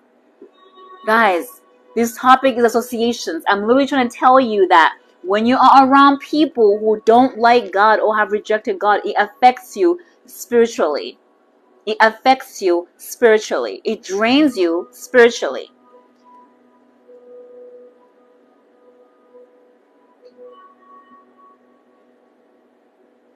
No. So the only way the spirit could transfer without any contact to you is if you say yes. Let's say somebody says, I am schizophrenic. The spirit of schizophrenia heard you say that, and it will just jump into you. It can come into you because you are agreeing through your mouth. Or if somebody says, you are so crazy, ha ha ha, and you're like, that's true, girl, ha ha ha. Crazy is jumping into you. Okay? So that's why you can't let people just joke around about you with these words that are actually detrimental. Crazy is madness in the head. Crazy is nothing to be proud of, right? So when somebody is saying something that's not aligning with the word of God, you need to reject that. No, I'm not crazy. I have the mind of Christ. Even if they're laughing, saying, haha, no, I'm not crazy. I have the mind of Christ. Does that make sense, guys? It's question time. I think you know what? Let me make sure I looked at every single verse.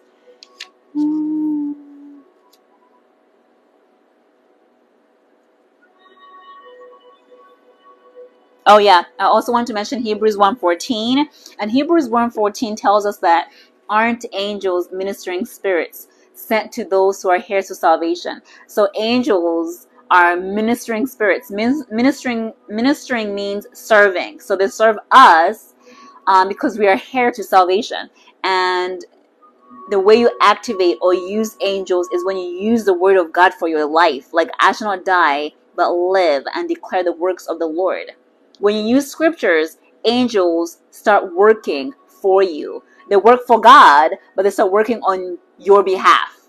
Okay? They work for God, but they start working on your behalf when you use scriptures. Okay? And that is found in Psalms 103, verse 20.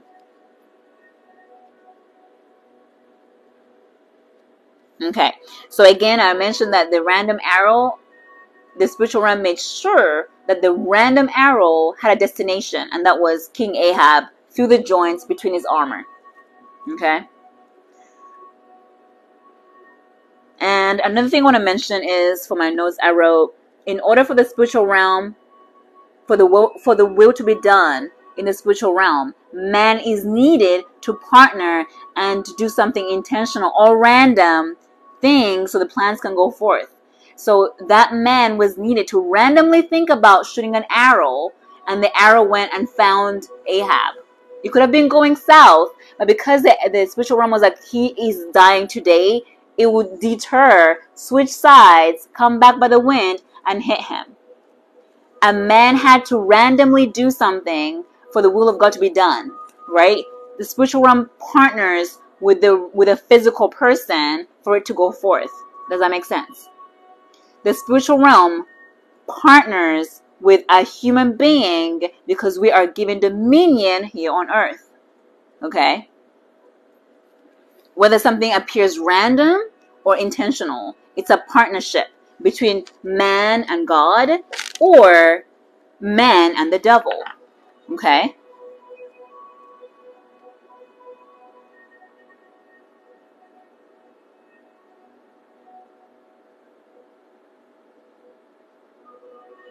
So again, the heavenly council decided that that day was his last day, and so as the sun set, he had to die before midnight, because the sun, it was set in heaven. This is what's going to happen. This is what's going to happen. Okay? Okay, so I wrote here something really important. I know I'm talking about associations, right? And we all know this verse that says, walk with the wise, you become wise, walk with the fools, and it will lead you to destruction, right? So when you walk with somebody who is wise, you're getting wisdom. When you walk with somebody who is a fool, and foolish is anybody who rejects God. And I have a video on that somewhere. Go and find it, please. A fool leads you to destruction, just like Jehoshaphat almost died that day because he was with Ahab, right? But I wrote here that if you're placed in someone's life, somebody who's a non-believer, you might be the person assigned to preach the gospel to them, to plant the seeds of life to them, right? So sometimes we're in somebody's life or a new business, a new area, a new city, to be the revival starter, to be the person that ignites faith in Christ Jesus, who introduces that area to God. Okay?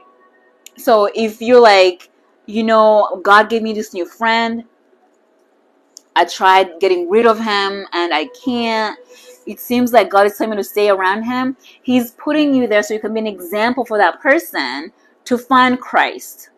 Right? But that is limited. It's never like a long-term thing where the person will change your heart away from God. It's always like you're in their life to introduce them to God, to show them the ways of the Lord, to show them the character of God, to show them that you don't drink, you don't smoke, you don't walk by the flesh, you don't walk by sight, you walk by faith, you walk by the Spirit. All of that is examples that you're showing that person. Okay? It's not for you to be like, God told me to hang out with my drunkard friend. I'm going to hang out with my drunkard friend and then take a beer myself. No, God told you to hang around your drunkard friend so you can speak life into your drunkard friend. You influence drunkard friend, not the other way around. Does that make sense, guys? So if you're the only person in your family who knows Christ, praise God, Hallelujah. You have a huge assignment on your life to get them to see Christ Jesus, to take them away from hell, to introduce Christ Jesus to them, for them to see how you emulate Christ in your everyday life. Do you cuss them out? Do you read your Bible? Do you fast? Do you pray? Do you say words of curses over them? Or do you speak life into them? Do you correct them when they go against the words of God? Like if someone is lying and you find out they're lying, call them out. Like, stop lying. There's no such thing as a white lie. It's a lie. It's a lie. You are helping them to find the truth. But then you have to hold yourself to the same account, right? You have to be accountable. When something goes wrong, you realize, I did something in this situation. My reaction was not godly. I have to apologize to you. I'm sorry that I overreacted. And they're going to be taken aback, like, wow, she actually came back and apologized. That is not like her at all. That is not like her at all. What is happening to her? You are emulating Christ Jesus' character. You are using what God has given you. You're humbling yourself and realizing it is not about you, but it's about Christ. It is not about you, but it's about God being glorified. God being revealed through you. God being glorified through you all the time, every day. You are an ambassador for God. Not an ambassador for me. I'm not an ambassador for Prim. I don't care. Like Prim, what would Prim be doing right now? I'll probably be napping right now. Taking a nap, you guys. I love naps. Yeah. I love reading. Yes. I love to write. So I would just be doing something like that. But it's not about me. It's about Christ Jesus and his kingdom being glorified and furthered. Jesus Christ revealed to man. Jesus Christ glorified. That is the goal. That is the goal. If it's within your family, let's say for example, and people don't like people. Let me explain a simple concept. I don't know if it's simple. Let me just explain something. Sometimes we tend to want to rescue everybody but our family. Everyone out there, like, I'm evangelizing. Come to Jesus. He loves you. Your life is going to be great. Come to Jesus. But your actual family, you're like, I don't want to talk to y'all. I don't care if you'll go to hell. Guys, I know it's hard. It is not easy. I understand that. I have tried that with some of my in-laws. And they looked at me like, can you give me physical evidence that God exists, Primrose? And I'm like, guys, put your intellect on the side. Let's talk about God for a little bit. He's a spirit. But they want physical evidence. And I'm like, I'm alive? I'm physical? Like, you're physical? Like, you...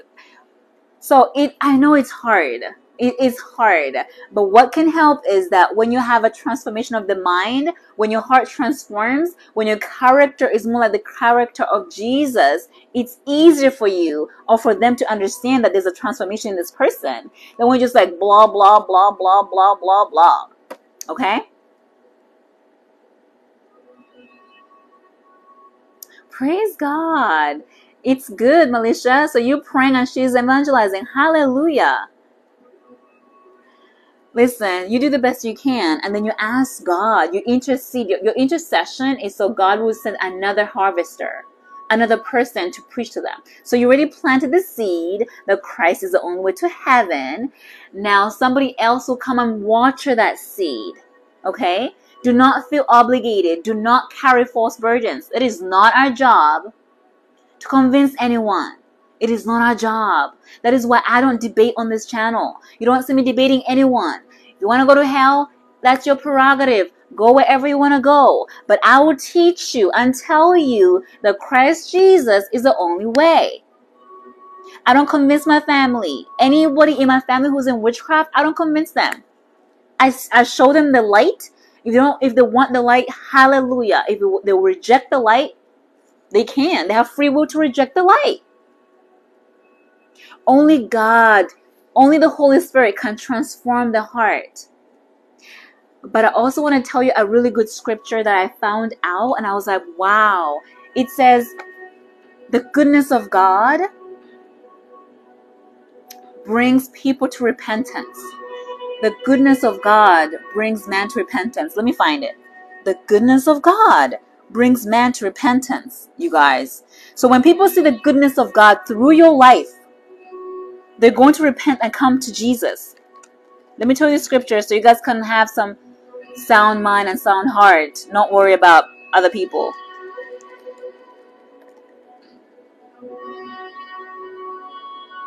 Romans 2:4. Romans 2:4. He urges us to come to repentance, and as we read Romans 2:4, he patiently waits for us. The goodness of God. The goodness of God leads people to repentance. When you see how good God is, no one has to convince you of anything. You're just gonna be like, oh, I am so sorry, Lord. I was acting up. I was a fool, but I'm here to repent. Please have mercy on me. Don't send me to hellfire. Okay? Don't convince them. Don't convince them. It's not your job. The goodness of God will lead them to repentance. Hi, Julie. The goodness of God. Like, my switch from being lukewarm to being like on fire, like Jeremiah says, my bones are on fire, my heart is set on fire. That switch happened when I started being consistent with God in the morning, just spending time with him every single morning. At first, I was doing it like Monday through Friday, business hours only, business days only, and the weekend I'm sleeping in. I'm only doing this because I have to get up in the morning to go to work. So yeah, Lord, I'll see you Monday through Friday.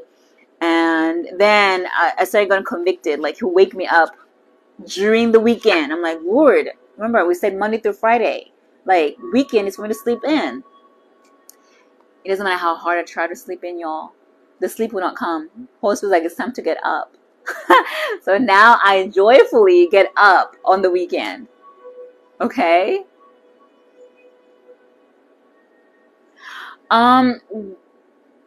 I tell them I'm spending time with God. Where are you? I'm spending time with God. Or I'm reading the Bible. Or, like, I don't really do too many social events. I let my husband do that stuff, you guys.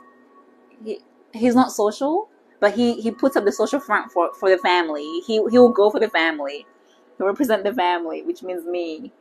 I would rather he goes than no one goes. And I cover him in prayer, and that's it. I don't care for all that stuff anymore. If it's not Bible, if it's not something that I'm like, okay, Jesus is glorified, God is revealed. Praise God. Mark 3:26-30. Okay, I'll write it down and I'll read it later, if that's okay. Yeah, so I told you the association verse already. And I feel like I have something else to tell you guys. Yeah, so the walk with the wise and become wise, and then walk with the fools and become going to destruction is Proverbs chapter 13, verse 20. Proverbs 13:20. I love that proverb because it speaks so much. Guys, when you're lukewarm, you can walk with whoever you want. It's fine. Once you get on fire for God, you have to cut ties. And when God places you in the places with other people who are not believers, it's for one assignment. Jesus revealed, Jesus glorified. That's it. Reveal Jesus to them through your character, through your way, the way you talk, through whatever you're doing, and glorify God in what you do, right? And then I have a few other bonus scriptures. Wait, let me write what she wrote. What scripture did she write?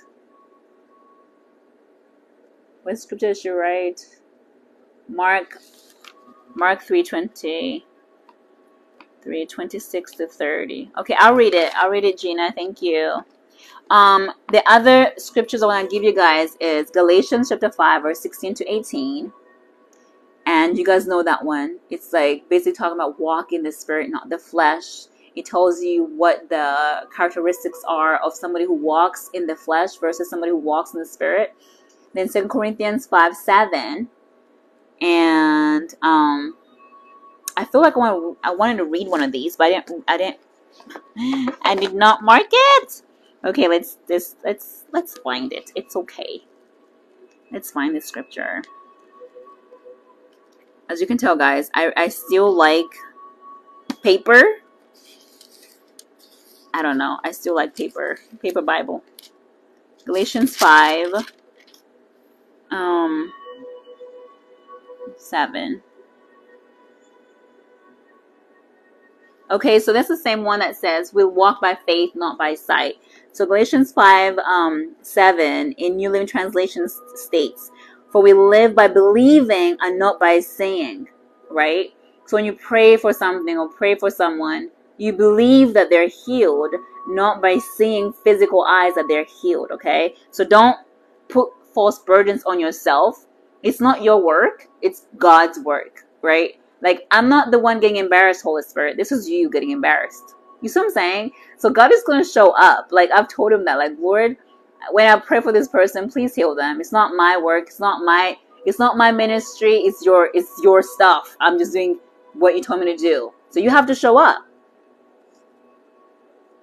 You have to show up, Lord. It is your work. It is your person. I didn't create this person. I didn't create this havoc in their life. You want them set free, you have to show up. And he shows up, guys. He is true to his word. 1 John 2:6. Let's read 1 John 2:6. That's also pertaining to relationships. 1 John 2:6. Romans. 1 John is like one of those little Bible, there you go. 2:6.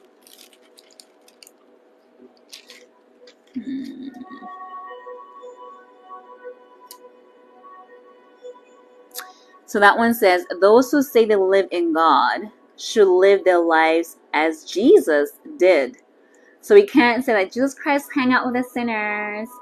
Yeah, we can say that only because Jesus Christ hang out with sinners to bring them to repentance, not to hang out with them and become like them, right? Associations matter. Who you hang around matters. Who you spend your time with matters. Who you build alliances with matter. Okay?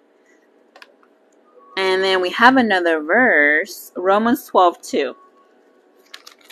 Book of Romans, the letter written to the Romans. Romans 12:2. One more stand there, I'll do questions. You just have to make sure you guys understand associations. Please. Okay, so Romans 12:2 says, don't copy the behavior and customs of this world, but let God transform you into a new person by changing the way that you think. Then you will learn to know God's will for you, which is good and pleasing and perfect. So this one is the same verse that basically says, do not conform to this world, but be transformed by the renewing of the mind. Okay? So we only renew our minds on this, guys. This is it. That's it. Okay? And if you want an example, another example of associations that were detrimental, read the book of Acts chapter 5, verse 1 to 25. And it talks about a couple named Ananias and Sapphira. Sapphira. Ananias and Sapphira. They were married and they both decided to lie to the Holy Spirit. And they both died. So they had to lie. They talked to each other and said, hey, let's lie about this. And they died, like, one after the other. The husband comes in and lies, and he dies. And then the wife comes in and lies about the money that has sold the property or the building for, and then she dies. Associations matter. Somebody can literally get you to say the wrong thing or lie about something, and that could be the last lie you tell. I'm just letting you guys know. Don't just build associations like it's not a big deal. It's a big deal. In the spiritual realm, it's a big deal. It's agreements. It's agreements. Okay? Try and start to do that. Get up early in the morning to pray. Just set an alarm clock. Set an alarm. If you have to start work at like 8, for example, depending on how long it takes you to get ready, just Give yourself like 30 minutes and just get up in the morning for 30 minutes and spend 30 minutes with God. He honors that. Oh, thank you.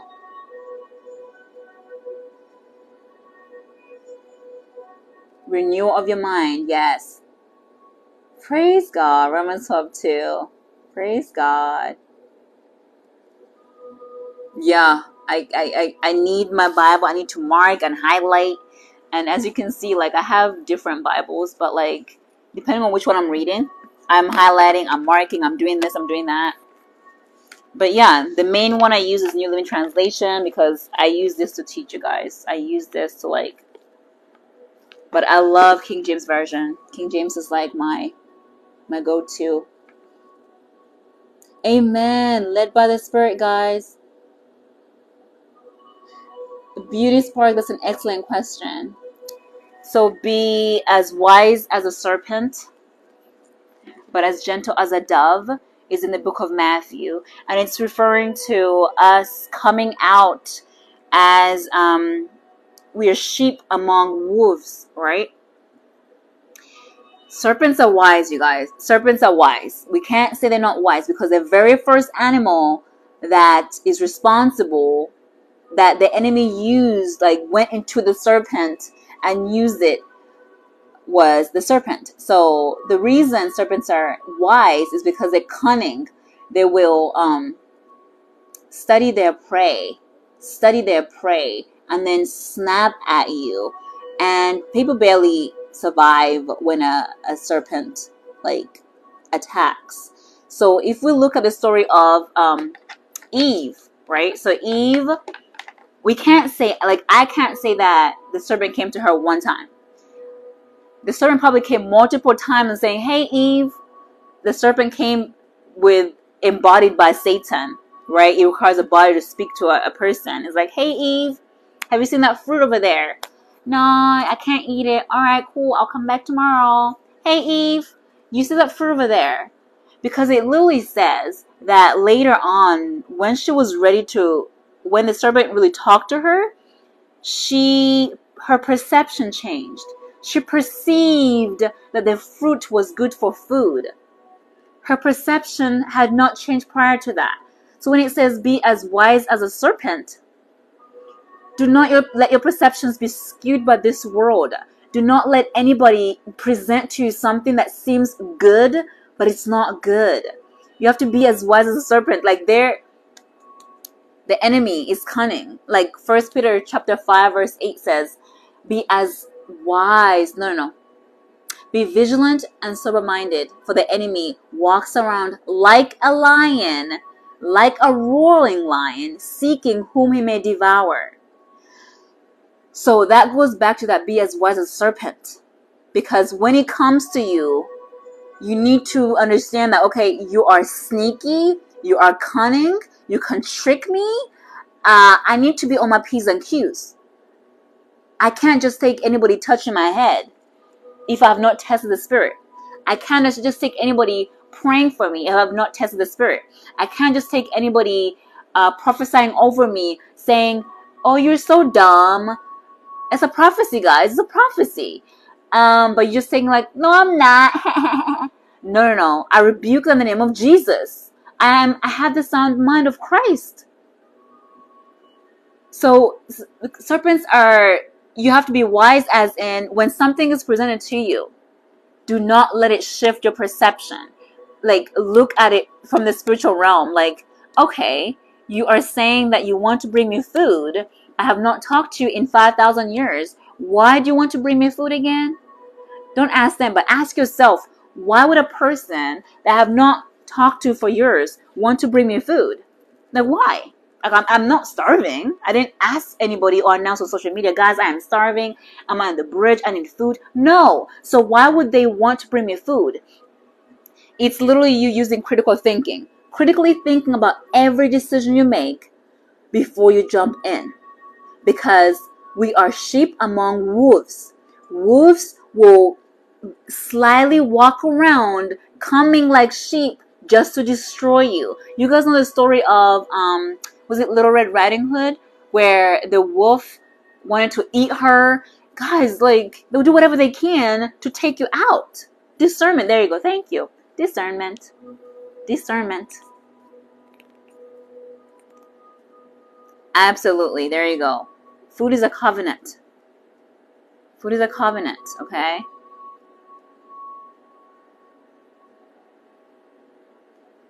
You have a question? Yes, go ahead. Guys, questions can come now. Does that help, Beauty Spark? That you have to really be discerning, and that when I felt that in the pit of my stomach, every time I'm around these people that my child was playing with, I should have stayed away. I mean, but the Holy Spirit did speak to me for that particular family. He said, always keep an eye on your sons. When I'm around this man, he's like, keep an eye on your sons. So I appreciate that, but I wanted more information. So that's you being as wise as a serpent, understanding that I need to keep eyes on my children around this particular person, because God is like, something is horribly wrong.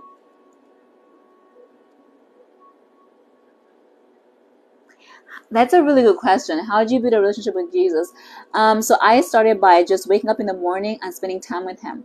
But you could do it as in 6 p.m. You don't have to be a morning person like me. You could do like every day at 6 p.m. I have an appointment. Make it like an appointment. I have an appointment with my Creator. And you sit down, you have your Bible. If you like jotting things down, get a notebook or something, get a pen, and just start.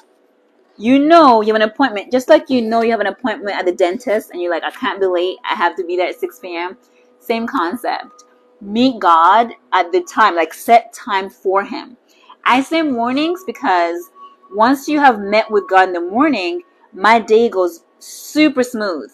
Like, it's almost like I can set and command my day to go a certain way. If I do evening, my day's almost already gone.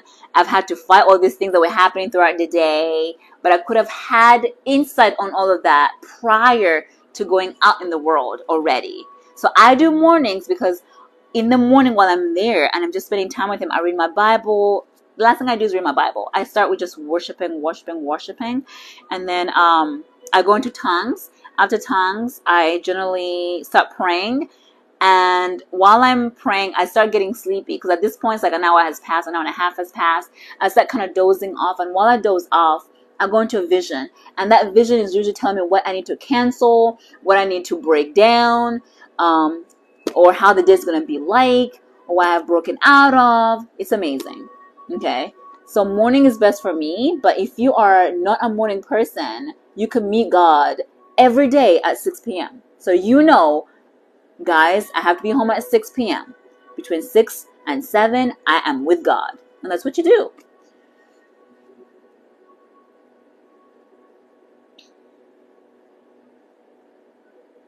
This could be considered an appointment, yes. Because you are learning something. Absolutely. You are learning something. But for me, it's not considered an appointment. This is considered me giving God my love language. So I'm a acts of service kind of person. My love language is acts of service, someone doing something for me. So I give God what I also love, but I know that God prefers spending time with him. So I will not come on this app and speak to you guys until I spend time with him, because his love language that he prefers is quality time. He loves quality time, just spending time with him.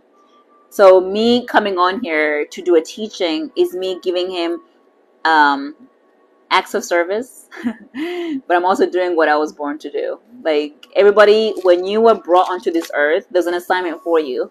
And once you discover your assignment, you're going to get so much joy and peace because you feel like, okay, yes, thank you, Jesus. I know what I have to do now. So that's what I'm doing right now. But yes, for you, it's an appointment with God. Oh, thank you. Thank you, Jalimo. I hope that helped, Frederick Clayton. Just set a time for God every single day. I recommend every single day. But you can start like me. I said, Lord, Monday through Friday. We're meeting Monday through Friday. Because I did it selfishly. Because I knew Monday through Friday I have to get up early and go to work. So if I met God at, let's say, 5 o'clock in the morning, and that was an hour, and then I started getting ready for work at 6, no problem. I just get up an hour earlier.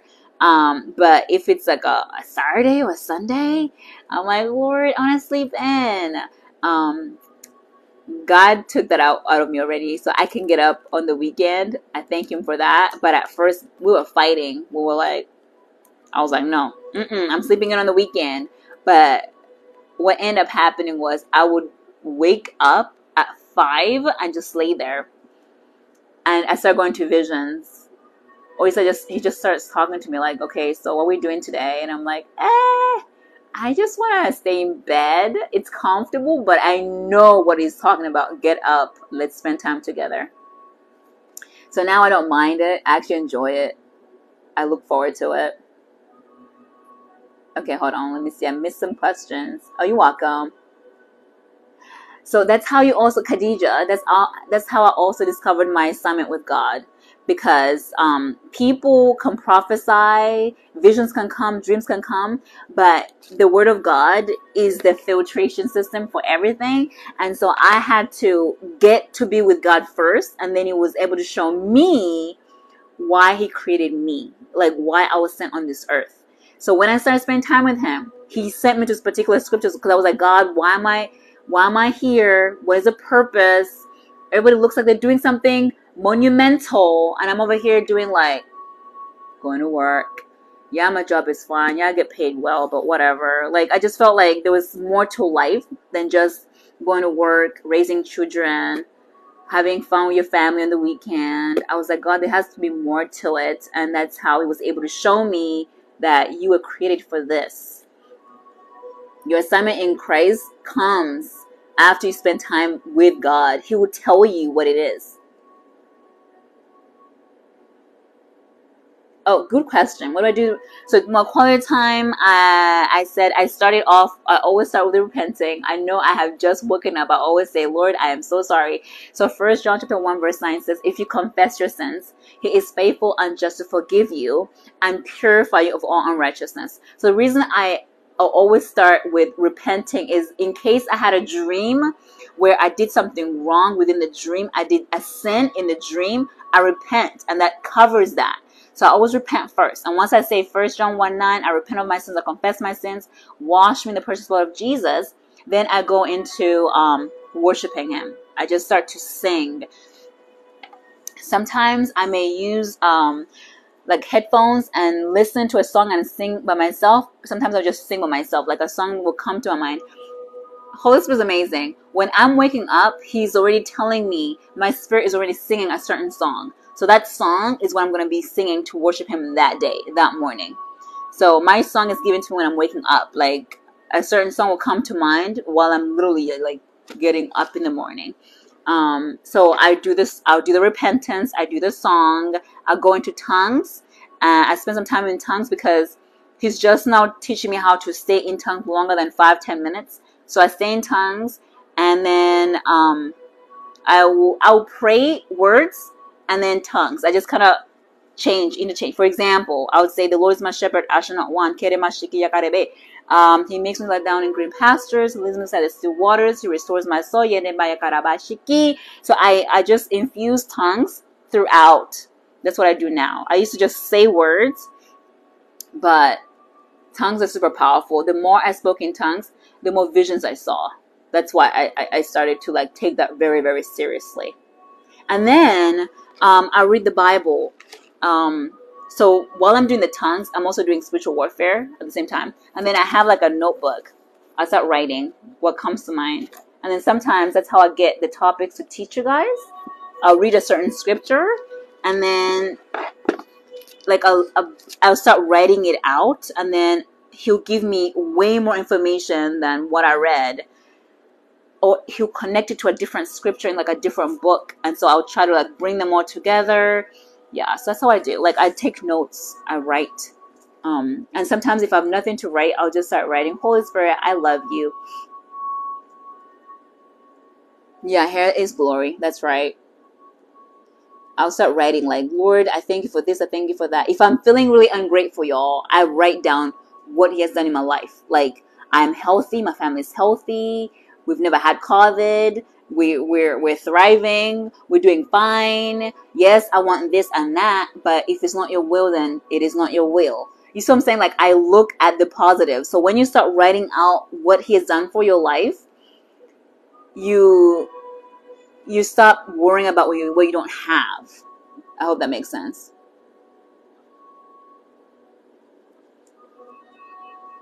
So whenever you feel tired and it's difficult to pray, go into tongues. It's a spirit of slumber. And I have a prayer for that. I have a prayer for spirit of slumber. Yes, when you listen to worship music on YouTube and prayers while you work, it is considered quality time, but make sure that you also spend time uninterrupted with him, because you're working. You're not 100% focused on him. You're working, right? I'm just thinking you type. So you're typing and you're working, you listen to worship music. That's great. But also ensure that you have, in your 24 hours, you spend at least 20 minutes uninterrupted with him. Just 20 minutes, like, Lord, I'm here. I have this offense. This person offended me. Let's take care of this, Lord. Just tell him how you feel. Tell him what's going on.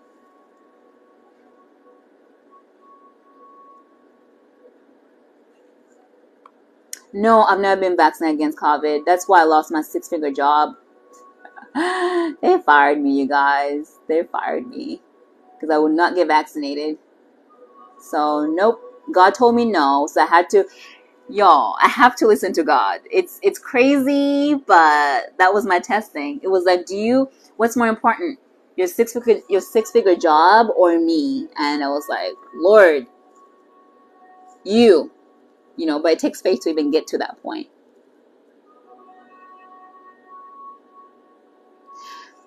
Listen, I didn't have a mentor. I learned from, what? Let me tell you the one person that got me so interested in reading the Bible. And I just started by listening to him. Kevin L.A. Irwin. During the pandemic, I started listening to him. Because I was desperate because the churches are closed, right? Because my thing of I'm a Christian was go to church every Sunday for 1 hour, have a donut, have a coffee, and you're done. So I thought if I died, I'll go to heaven. Guys, if I had died, I would not have gone to heaven. I would have gone straight to the pits of hell. But I didn't know that, right? I thought I was on the way to heaven.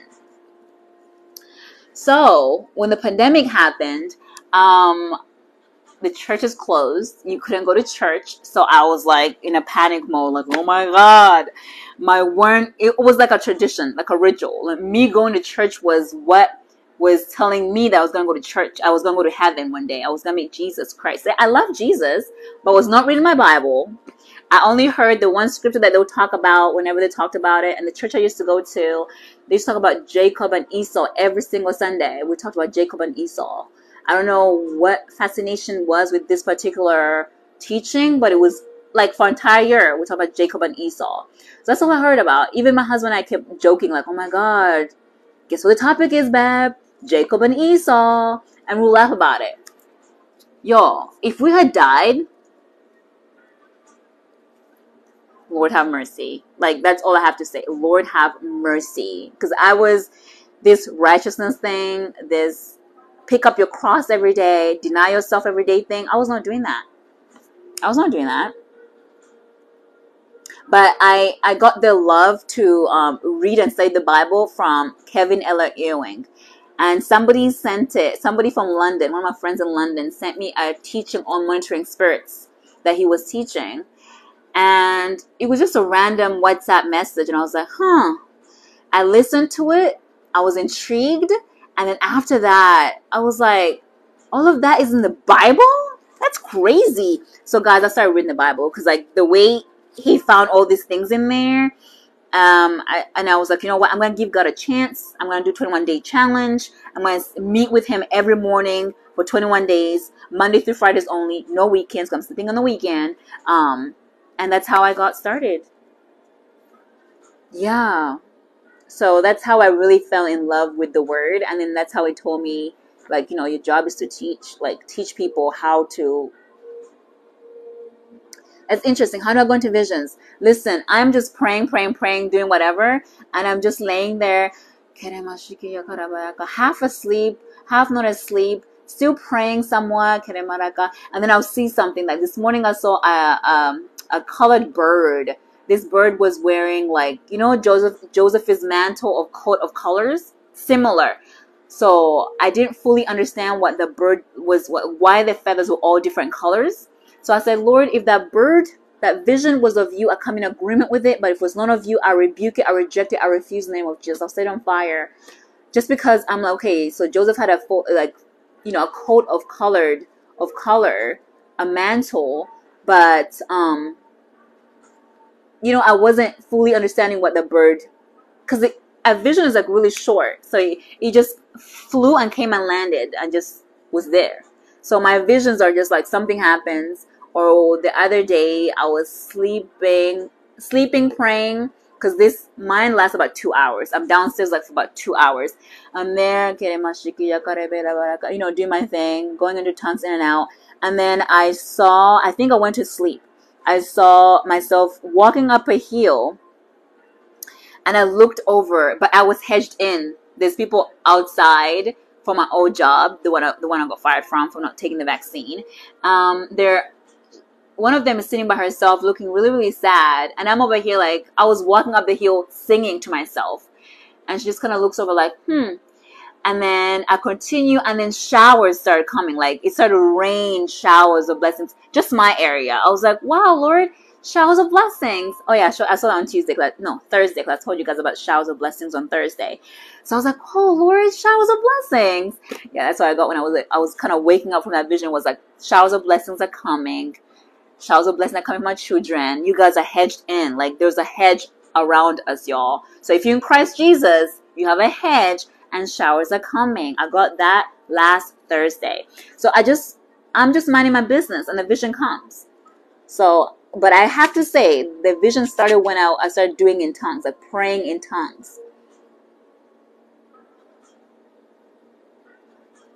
Oh, wow. Praise God. God showed you. Yes, Melisha, please go to bed. I know you're in South Africa. It's really late. That's why I try to get it on early, because of my South African, Zambia people, because you guys are like up late. But yeah, please go to bed. God bless you. God bless you. I pray I have your protection around you and your sister. Continue praying and praising God, and worship. Okay? Bye.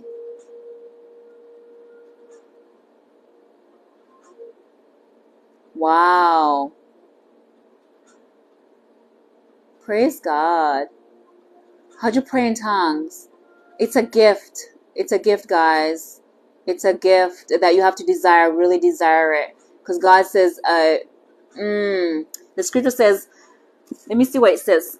It's a past tense. Guys, the Bible is past tense, which tells us that if you want something, blessed are those. Ephesians says the spiritual gifts are being given to you. Hold on. Let me look up it's a gift that's given to us already, but you have to really want it and have faith that you'll get it, and then you'll get it. Because if you don't have faith that you'll get it, and your faith wavers, you won't get it. So I wanted it so bad that I was just like, Lord, please. And then, yeah, let me see. The gift of tongues. I know there's a scripture that talks about it. And it says, those who have received it. But what I did was, I looked up everything where the Spirit of God was involved. So then I was like, wow.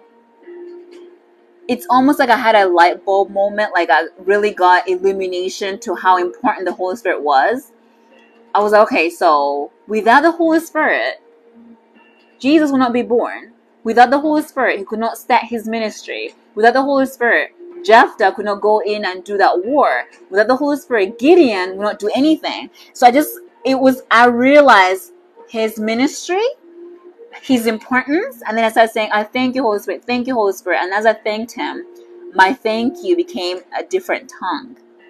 So it's a revelation of understanding who he is as a person and his impact, and how, like, wait a minute, if Christ could not do anything without the Holy Spirit, what am I doing? That's why I'm fighting flesh so hard. I'm supposed to have the Holy Spirit to help me fight flesh. That's how fighting flesh became easier, guys. Where's the scripture I want to do? The scripture for it, but it says the gifts you have received, past tense. So we have it. You just have to actually call it from the spiritual realm. You have it spiritually. You have it already. It's part of being an ambassador for Christ Jesus. But you need to pull it out from the spiritual realm into the physical by desiring it, like really genuinely desiring it. And I'll tell you that's how I for one who speaks in tongues. Can't find the scripture. There's like 50 scriptures talking about the gift of the Spirit. I'll have to find the scripture and I might do a video on it. But what I have to tell you guys is it is so much easier to fight flesh when you speak in tongues. When you have the Spirit of God, y'all, like, it is so, for me, let me go back. It is, for me, it's easier. Like, flesh, I can fight flesh easier when I have the Spirit of God that way. When I understood, I was like, I don't know what I was doing before that. I don't understand what I was doing before that. Like, I don't even know how I survived this earth without having the gift of the Spirit like that. Because it's so much easier. This back and forth, the flesh, it doesn't really happen. Because you're like so much more, it strengthens you so much more. Because I'm praying in the Spirit, You feel like you're getting poured into. It's almost like you feel like your cup is getting poured. I'm poured. Strengthened, if that makes sense. I hope that makes sense, guys. Yes, trust His timing. Okay, I won't say it. Kevin Ella Irwin. Yes, guys, that's who taught. I have not watched War Room. Yeah, Kevin Ella Irwin is who got me to like, wow, this Bible is actually before that, I was like, I'll just listen to other people talk about the Bible. You know, I was like the lukewarm person. I'll just go to church just to say I went to church, because in my mind it was like there's an angel sitting there with a book and it's like, Primrose went to church. Tick. Primrose went to church. Tick. And I thought that would get me to heaven. Like, I legit thought that was it.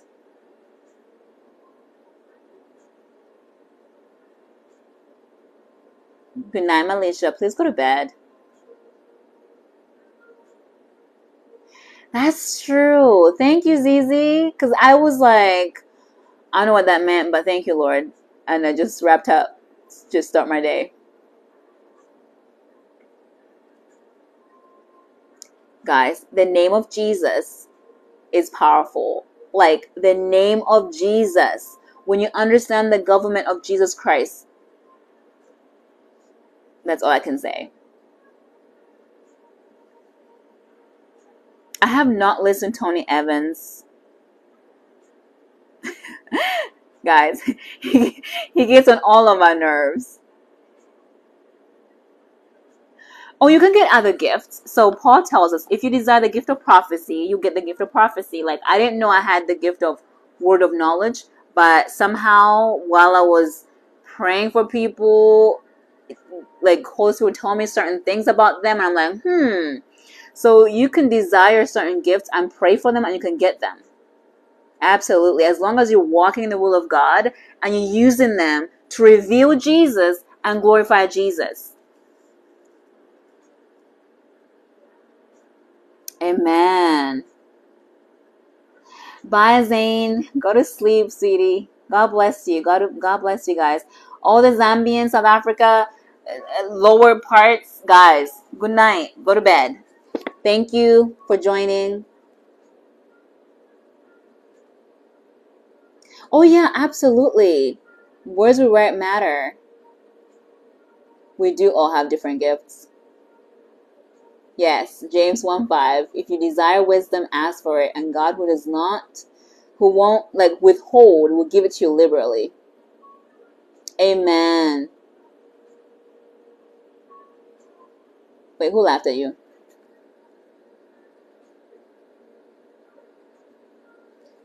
Nemahi, don't worry. That's how people are. Like, yeah, it's really powerful once you understand. Yep, yep, that is true. 1 Corinthians 14:2 is that. Which one is that? Is that pulling down vain imaginations? Or is that, hold on, let me see. 1 Corinthians 14:2. Yeah, 1 Corinthians 14:2. Oh, it's four. Guys, I am way past my time. No wonder. I'm feeling it. 14:2.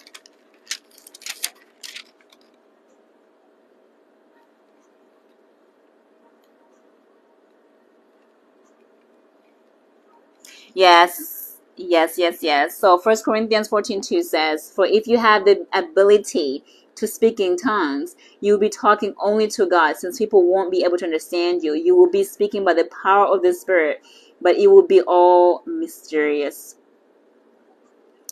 But one who prophesies strengthens others, encourages others, and comforts them." So yeah, visions intensified once I started actually using the gift of tongues in prayer.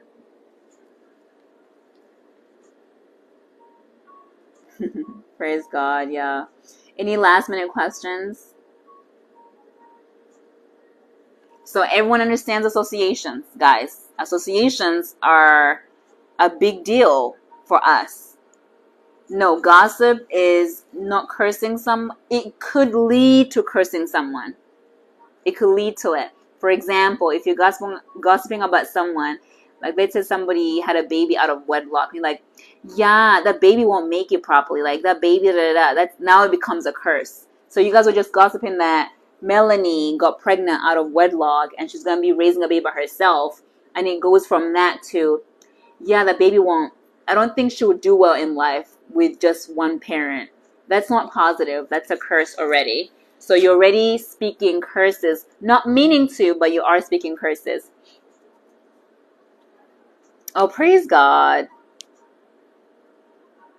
Yes. That's why God says don't gossip. That's why we should not, especially while you're fasting, do not gossip. Oh my gosh, what was your question?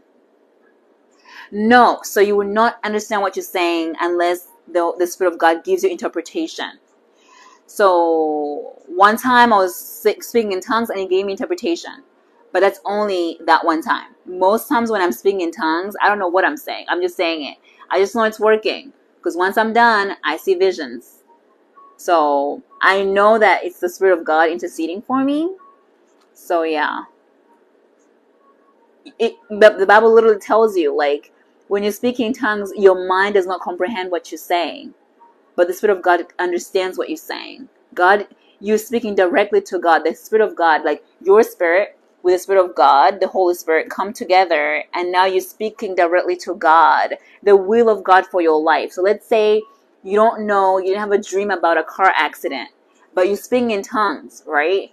And you're canceling the car accident, untimely death. You didn't know what was going to happen, but your spirit is speaking to God directly and canceling things because you're speaking in tongues. It speaks the will of God for your life. Okay? It says the Spirit of the Holy Spirit, He prays for us, intercedes for us with groanings, and He speaks what we ought to pray. So what we ought to pray, we don't know. So He prays for us. Okay? Oh, praise God. Yes, we live for Him. I can explain it. So when Paul cast out that divination spirit from that woman was a monitoring spirit. Like she had a monitoring spirit. And the reason she was following Paul was because she was trying to associate herself to Paul. And that way, once Paul and his cohort left that area, people would be like, we saw her with Paul. That means she has the Spirit of God. You see what I'm saying? It was a deceiving spirit. Deceiving spirit. Remember, like the devil is deceiving. He's like a master manipulator. So she's walking around going, these are men of God. These are men of God. It seems like she's promoting them. But that spirit is trying to attach itself to them so it can be like an association, like associate itself to them. So once Paul and his cohort leave that area, that woman can do her divination in the name of, we are associated with Paul and them. It was all to deceive people. But so Paul got irritated because this monitoring spirit was following him around. So he cast it out. And the other perspective is, she didn't want that because her masters were using her for money.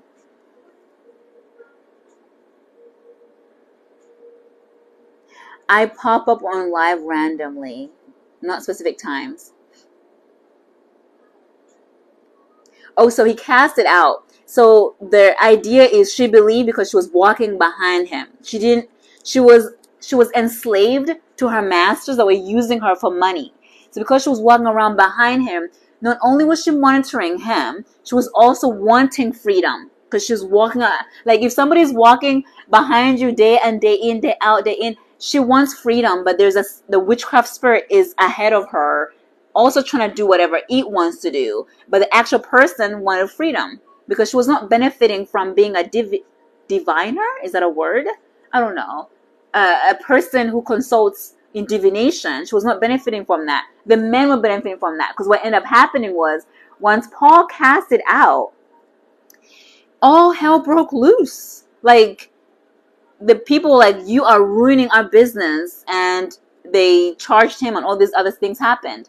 Okay, so she wanted freedom because she was, when somebody does divination and witchcraft and necromancy, their will is suppressed and the will of the spirit is forward. So the witchcraft spirit was having its will be done on earth, and her will was suppressed. So she wanted freedom, but the witchcraft spirit was like, I want money, and you're helping us with money. I hope that makes sense. Bye, girl. Good to see you. No, 7 will not go back to her. No. Because she got freedom, so she's fine. Which is why her owners were pissed off. It was a spiritual imprisonment. She didn't go to get the spirits herself. It was somebody else who used her illegally in the spiritual realm for monetary gains. So she got her freedom and she was perfectly fine, right?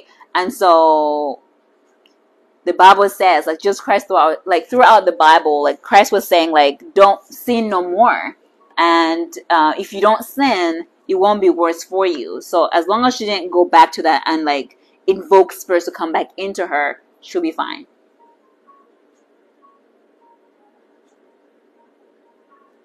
She believed because she was following him. You don't follow somebody you don't believe. So she was monitoring him and wanting freedom.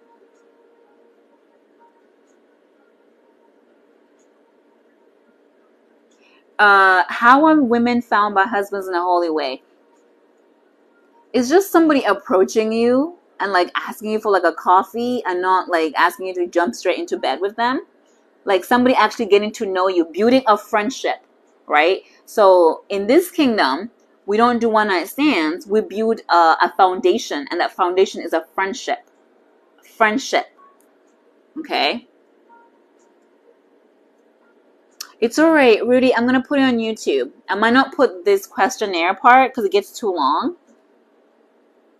I don't know when I'm going to be on again.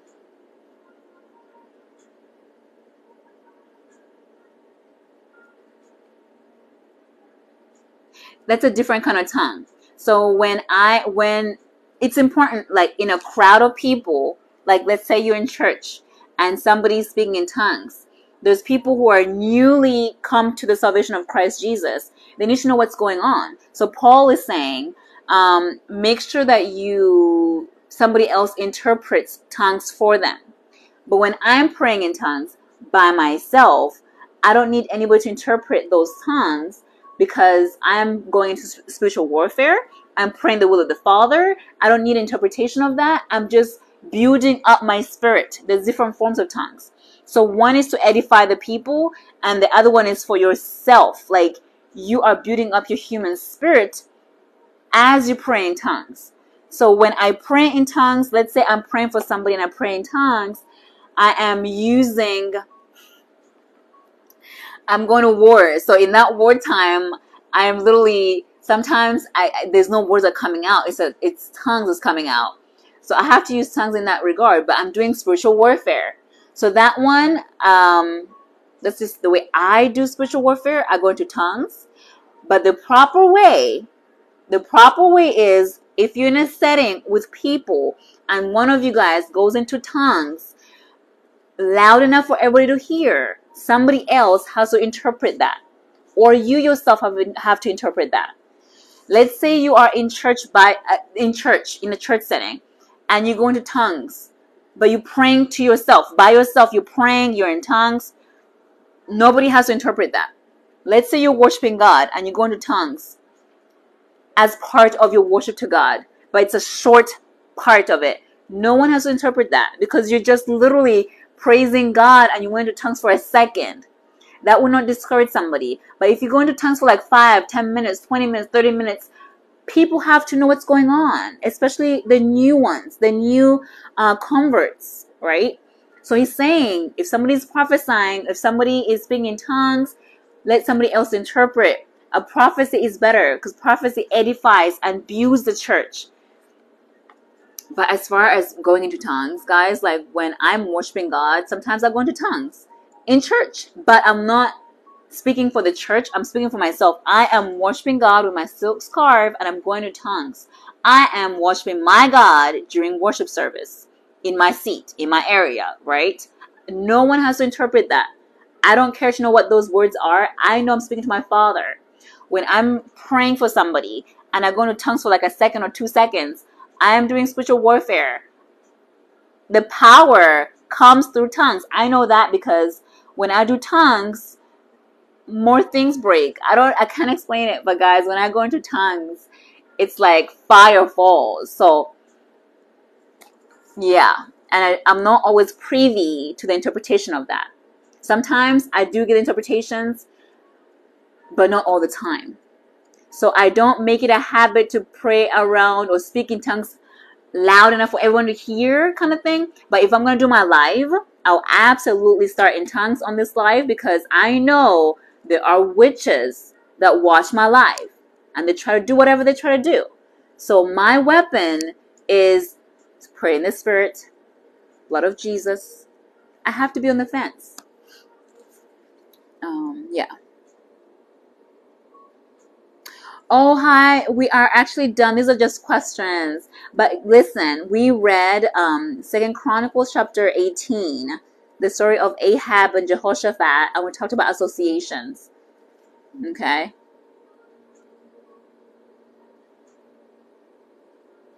Wow, praise God. No, guys, once saved, always saved is a lie from the pits of hell. Because, like I've told you, I could have, if I had died prior to the pandemic, I would not have gone to heaven. I was not carrying my cross every day. I was not doing the will of the Father. I was outside of the will of the Father. I had not submitted to His will, and I was definitely not doing what He told me to do. So that would not have got me into heaven, right? I was saved, but was I within the will of the Father? No, I was outside of His will. The Bible says, let your will be done on earth as it is in heaven. So when you're saved, praise God, you're saved, but there's work that you have to do. Yes, saved by grace, I don't have to do any works. It's a lie from the pits of hell. Guys, I'm telling you, just like the demonic people sacrifice their children, sacrifice their marriages, sacrifice whatever they can to show that they are in alliance with the devil, we have to sacrifice something. Whichever kingdom you choose requires a sacrifice. A living sacrifice for God. He doesn't want your money. He doesn't want your bulls, your cattle, your oxen, your sheep. He doesn't want that. He wants you to be a living sacrifice for Him. Transform your heart. Transform your mind daily by renewing. Do not conform to this world, but renew your mind. Transform your mind through His word. So once saved, always saved is not true. You can absolutely be saved today and go to hell tomorrow. You can go to hell for having anger issues. You can go to hell for having unforgiveness. You can go to hell for being a liar, for being idolater, for being a coward. Let me read the scripture for you. Revelation chapter, oh, Holy Spirit, give it to me. Revelation chapter, where is it at? Let me tell you this, because this is going to debunk the once saved, always saved. Once you understand this scripture, you're not going to go with those people. I don't argue with people. It's not my job. But if you ask me, I'll tell you that lie is going to land a lot of Christians into hell. Into hell. I'm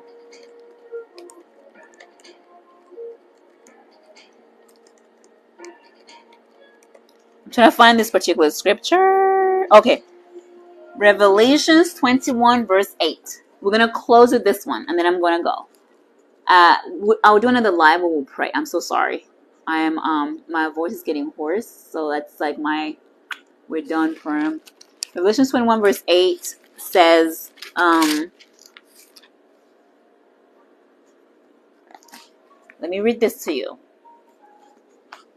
And I pray, Lord, Holy Spirit, open their minds, illuminate, because it said where the light is, darkness cannot be. And the light shone, and the darkness comprehendeth it not. So let's read the scripture. Revelation 21 verse 8 says, but cowards, unbelievers, the corrupt, murderers, the immoral, those who practice witchcraft, idol worshippers, and all liars, their fate is in the fiery lake of burning sulfur. This is the second death. My question to you is, why are people who are coward, or another translation would say fearful, be the first people that are mentioned? Why? When you are fearful, let's say I'm fearful, I will not be here doing my job, doing what God told me to do, because I'm fearful. Oh, they're gonna attack me. Oh, the witches are on TikTok. Oh, guys, when you're fearful, you go straight to hell. The fearful, the unbelievers, it doesn't mention unbelievers first. It mentioned the fearful first. Fearful. Fearful. That's the once saved, always saved crap. It's not true. If you're actually saved, why are you having to use that to justify your wrongdoings? Why? And what about being saved? Like, I'm trying to understand where that even started from, right? That makes no sense. It's a contract. Having Christ Jesus is a contractual commitment. If you don't fulfill your part of the contractual commitment, you end up in hell. It's black and white. It is not gray. I promise you, it is not gray. Which is why people who have unbelief in their hearts, doubt, unforgiveness will land you into hell. Anger, we talked about anger in my last life. Anger will land you into hell. We know plenty of people who are Christians who are angry, just angry, outbursts all the time, outbursts. That is not a character of God. God is holy. Around him there can be no sin. If you're always angry, anger leads you to unrighteousness. And if God is holy and requires us to be holy, how is your anger going to save you? So the once saved, always saved is crap. It is a lie from the pits of hell. Guys, getting to heaven is not easy. If I'm the first person to tell you this, let me be the first to tell you, getting to heaven is not easy. It is not easy. Don't let them lie to you. Do not let these wolves in sheep's clothing lie to you. You absolutely land up in hell if you are a fearful person. You know why? You can't do your job. You can't do your assignment. You are a warrior, but you're terrified. You won't do spiritual warfare. You won't do offense. You get attacked and you start crying. Your family's falling apart. Your husband can't keep a job because he gets attacked. Your child gets attacked and you start cursing God. And then you're like, I'm going to curse God like Jacob and die. No. No. You have the blood of Christ. You have the armor of God. You have the prophecy. You have the word. You have the principle. Learn the principles and go to war. When the enemy was thrown out of heaven, war broke out in heaven. He did not waltz out of heaven. No. He did not waltz out of heaven. War broke out. Archangel Michael had to start. And an innumerable amount of angels went head to head with a third of the angels. And Lucifer. Do you guys think this thing is a joke? Guys, it is not a joke. It is not a joke. Your soul is not a joke. Once saved, always saved is a lie that the devil crafted to manipulate people into hell. I know people that were Christians that are in hell right now. I'm telling you this because it is not easy to get into heaven. As a liar, you're going to go straight to hell. As an angry person, you're going to go straight to hell. That's why I did a teaching on anger. Do not be angry and keep anger. When the sun sets, you better have that figured out. You better figure that crap out. If you're angry at someone, figure it out before the sun sets. The Bible tells you that. Follow the Bible. Know what people say. If they say, once saved, always saved, and they can scripturally show you this in the Bible, hallelujah, praise God, you're going to be fine. If they cannot show you this in scripture, do not abide by that. Go by what the God of Abraham, Isaac, and Jacob says. The Bible says, Isaiah 1:19 says, if you're willing and obedient, you will eat the good of the land. So guys, who's going to benefit when the shift changes, when God gives and showers people down with blessings? The willing and the obedient. Not everyone's going to benefit from this. Not everyone is going to benefit from the gifts that God gives. I don't want to be the one that lies to you. This kingdom requires you to be a fighter. That's why I come on here and I teach you guys what I've been through, what I've fought through, how I did it, how to pray, how to fast. I'm not doing it because it's cute. Yo, I'm doing it because if you don't pray, if you don't know how to pray, there's people in the graves right now who are Christians who died 30 years prior to that time, 40 years prior to that time, 50 years prior to that time. Why? Through knowledge shall the just be delivered. Through knowledge shall the just be delivered. Whoever crafted that lie, once saved, always saved. I'm sorry, guys, it's getting me so worked up because the Holy Spirit is so angry at that. It's a lie from the pits of hell. Christians are going to hell every day with that mindset. If your mind is not aligned with Christ, if you have hatred in your heart, anger in your heart, resentment in your heart, unforgiveness in your heart, you can't stand your grandma, you can't stand your mother, you can't stand your father, you're going to hell. You're going to hell. Figure it out. Take your hurt and your pain to God and ask God to fix it. He will fix it. But stop believing the lies of the enemy. He's using anyone to take you guys out, including pastors. Who came up with that? Who came up with this? Jesus. Who came up with that? Who came up with that? Once saved, always saved? I personally know somebody from my family who is a preacher who is in hell. A preacher from my family is in hellfire right now. They had pride, greed, unforgiveness. I know this. And God shows you a vision. Oh, look at that. He's in hell. Wow. The Bible is true. Let every man be a liar and God be true. Learn from me. Guys, somebody in my family who preached the gospel of Christ Jesus is in hell right now. It is not easy to get to heaven. You follow what the Word of God says. Forget people. Forget the liars. Forget the cowards. Forget them. You learn what the Word of God says and you follow that to the T. Let every man be a liar and God be true. Philippians 2:12 tells us, work out your own salvation with fear and trembling. Fear as in reverence of God. God cannot be mocked, you guys. God cannot be mocked. God is angry at people right now. Those people have lied to you guys. Pull down those strongholds. Fix it.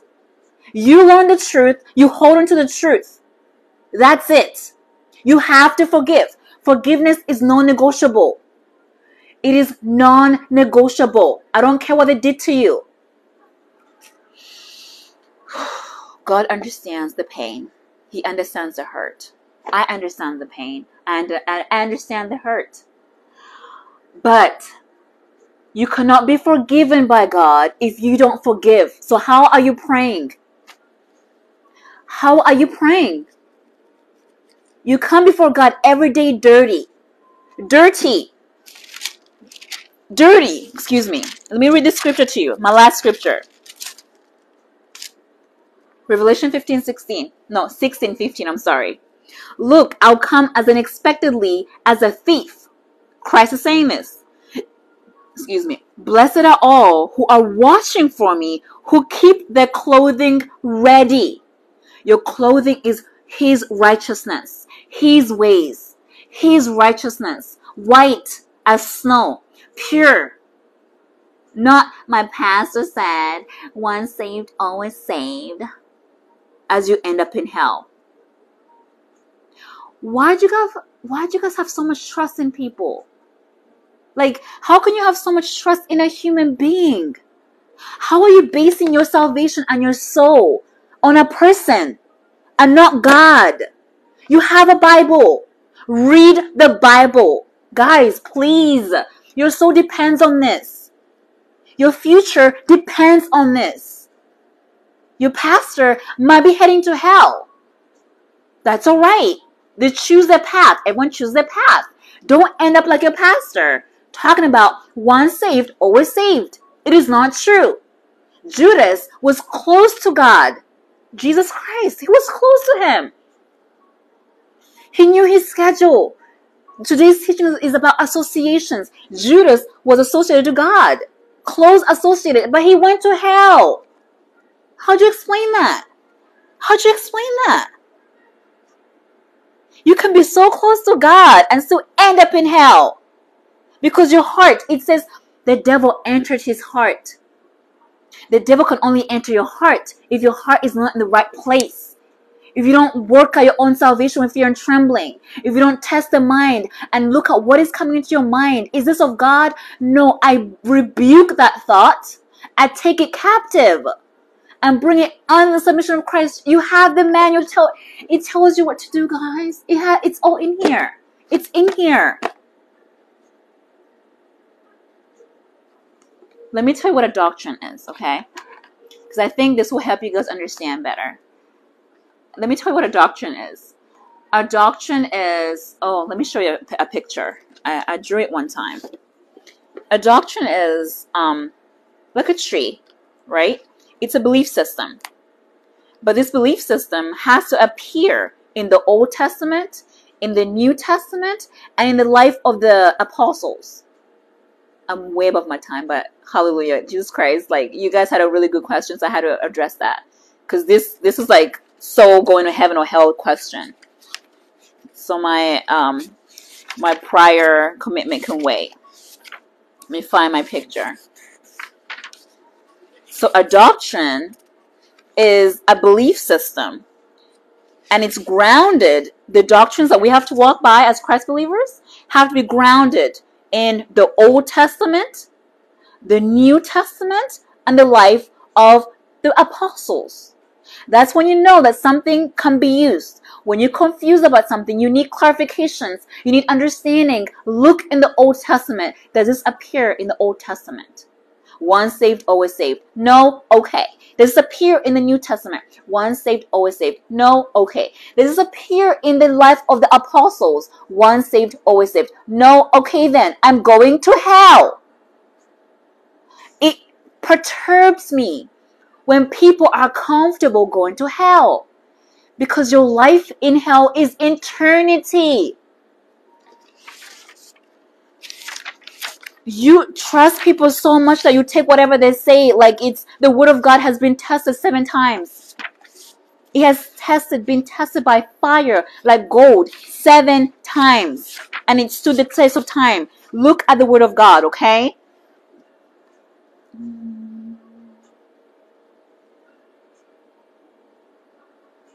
All right.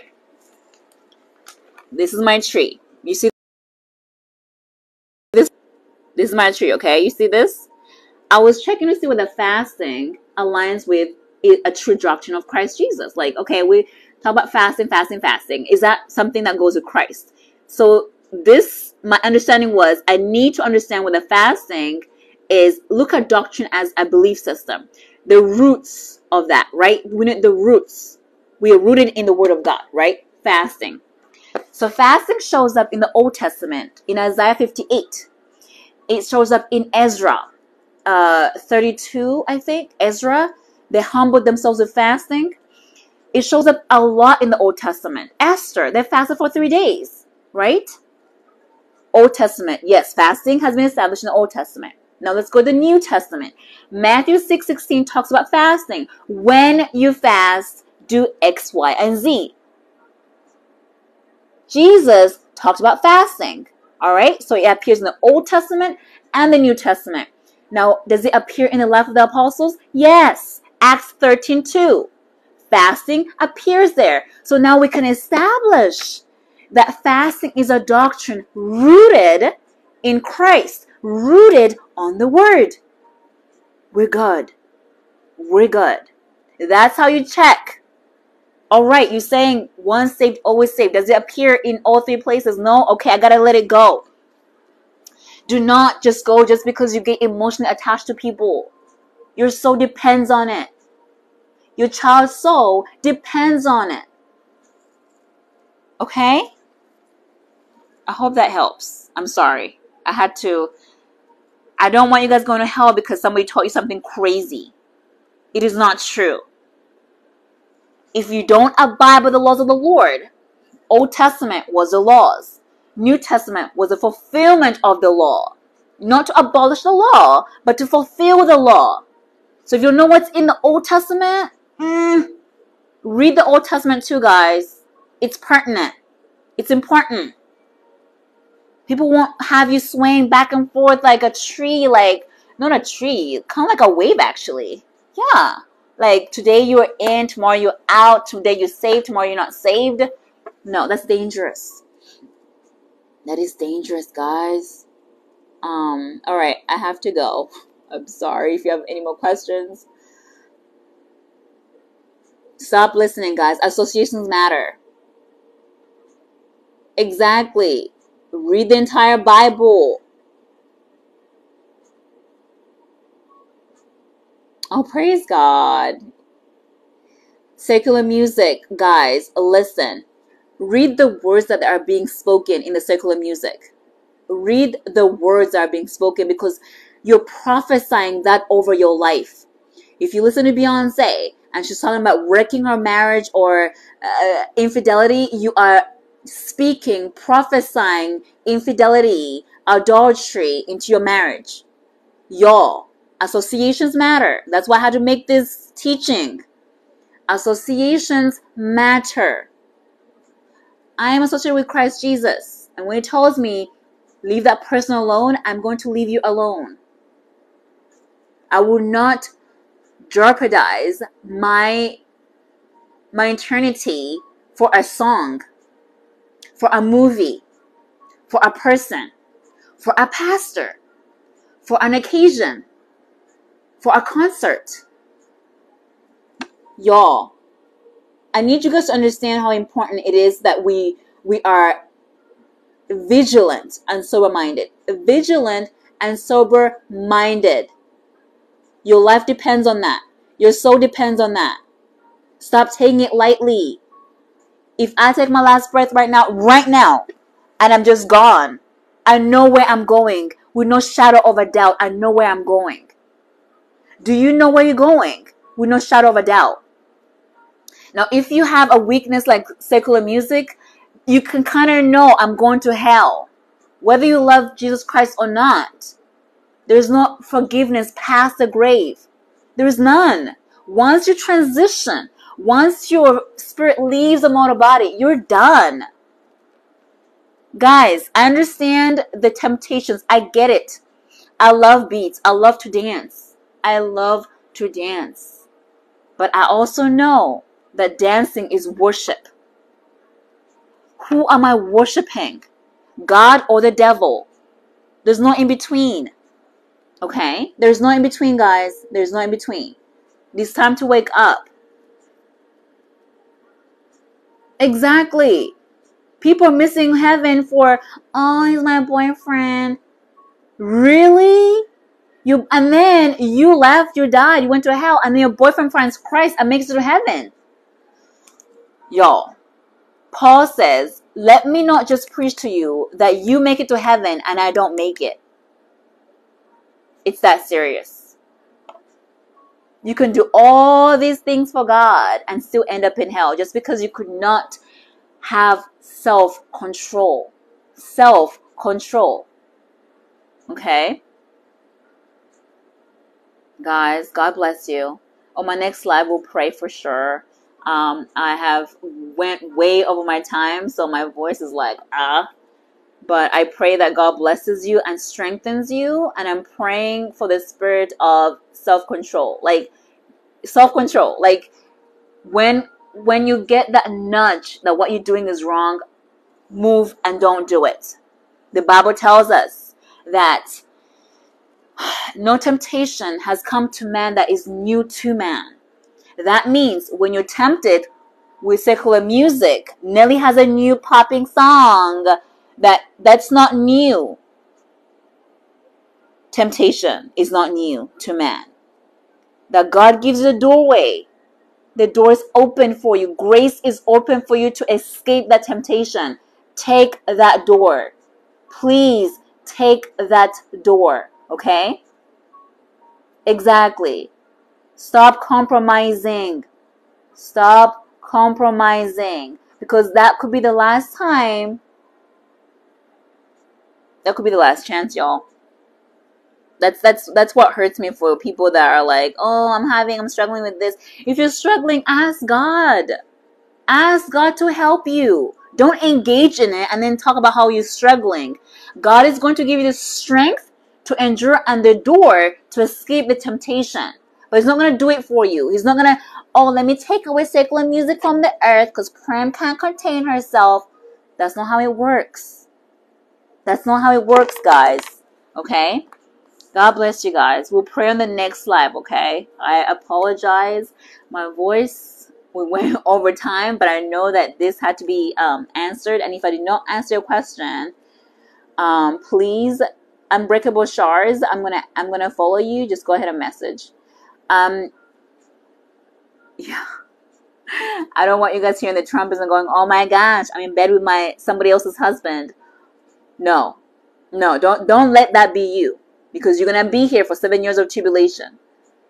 No.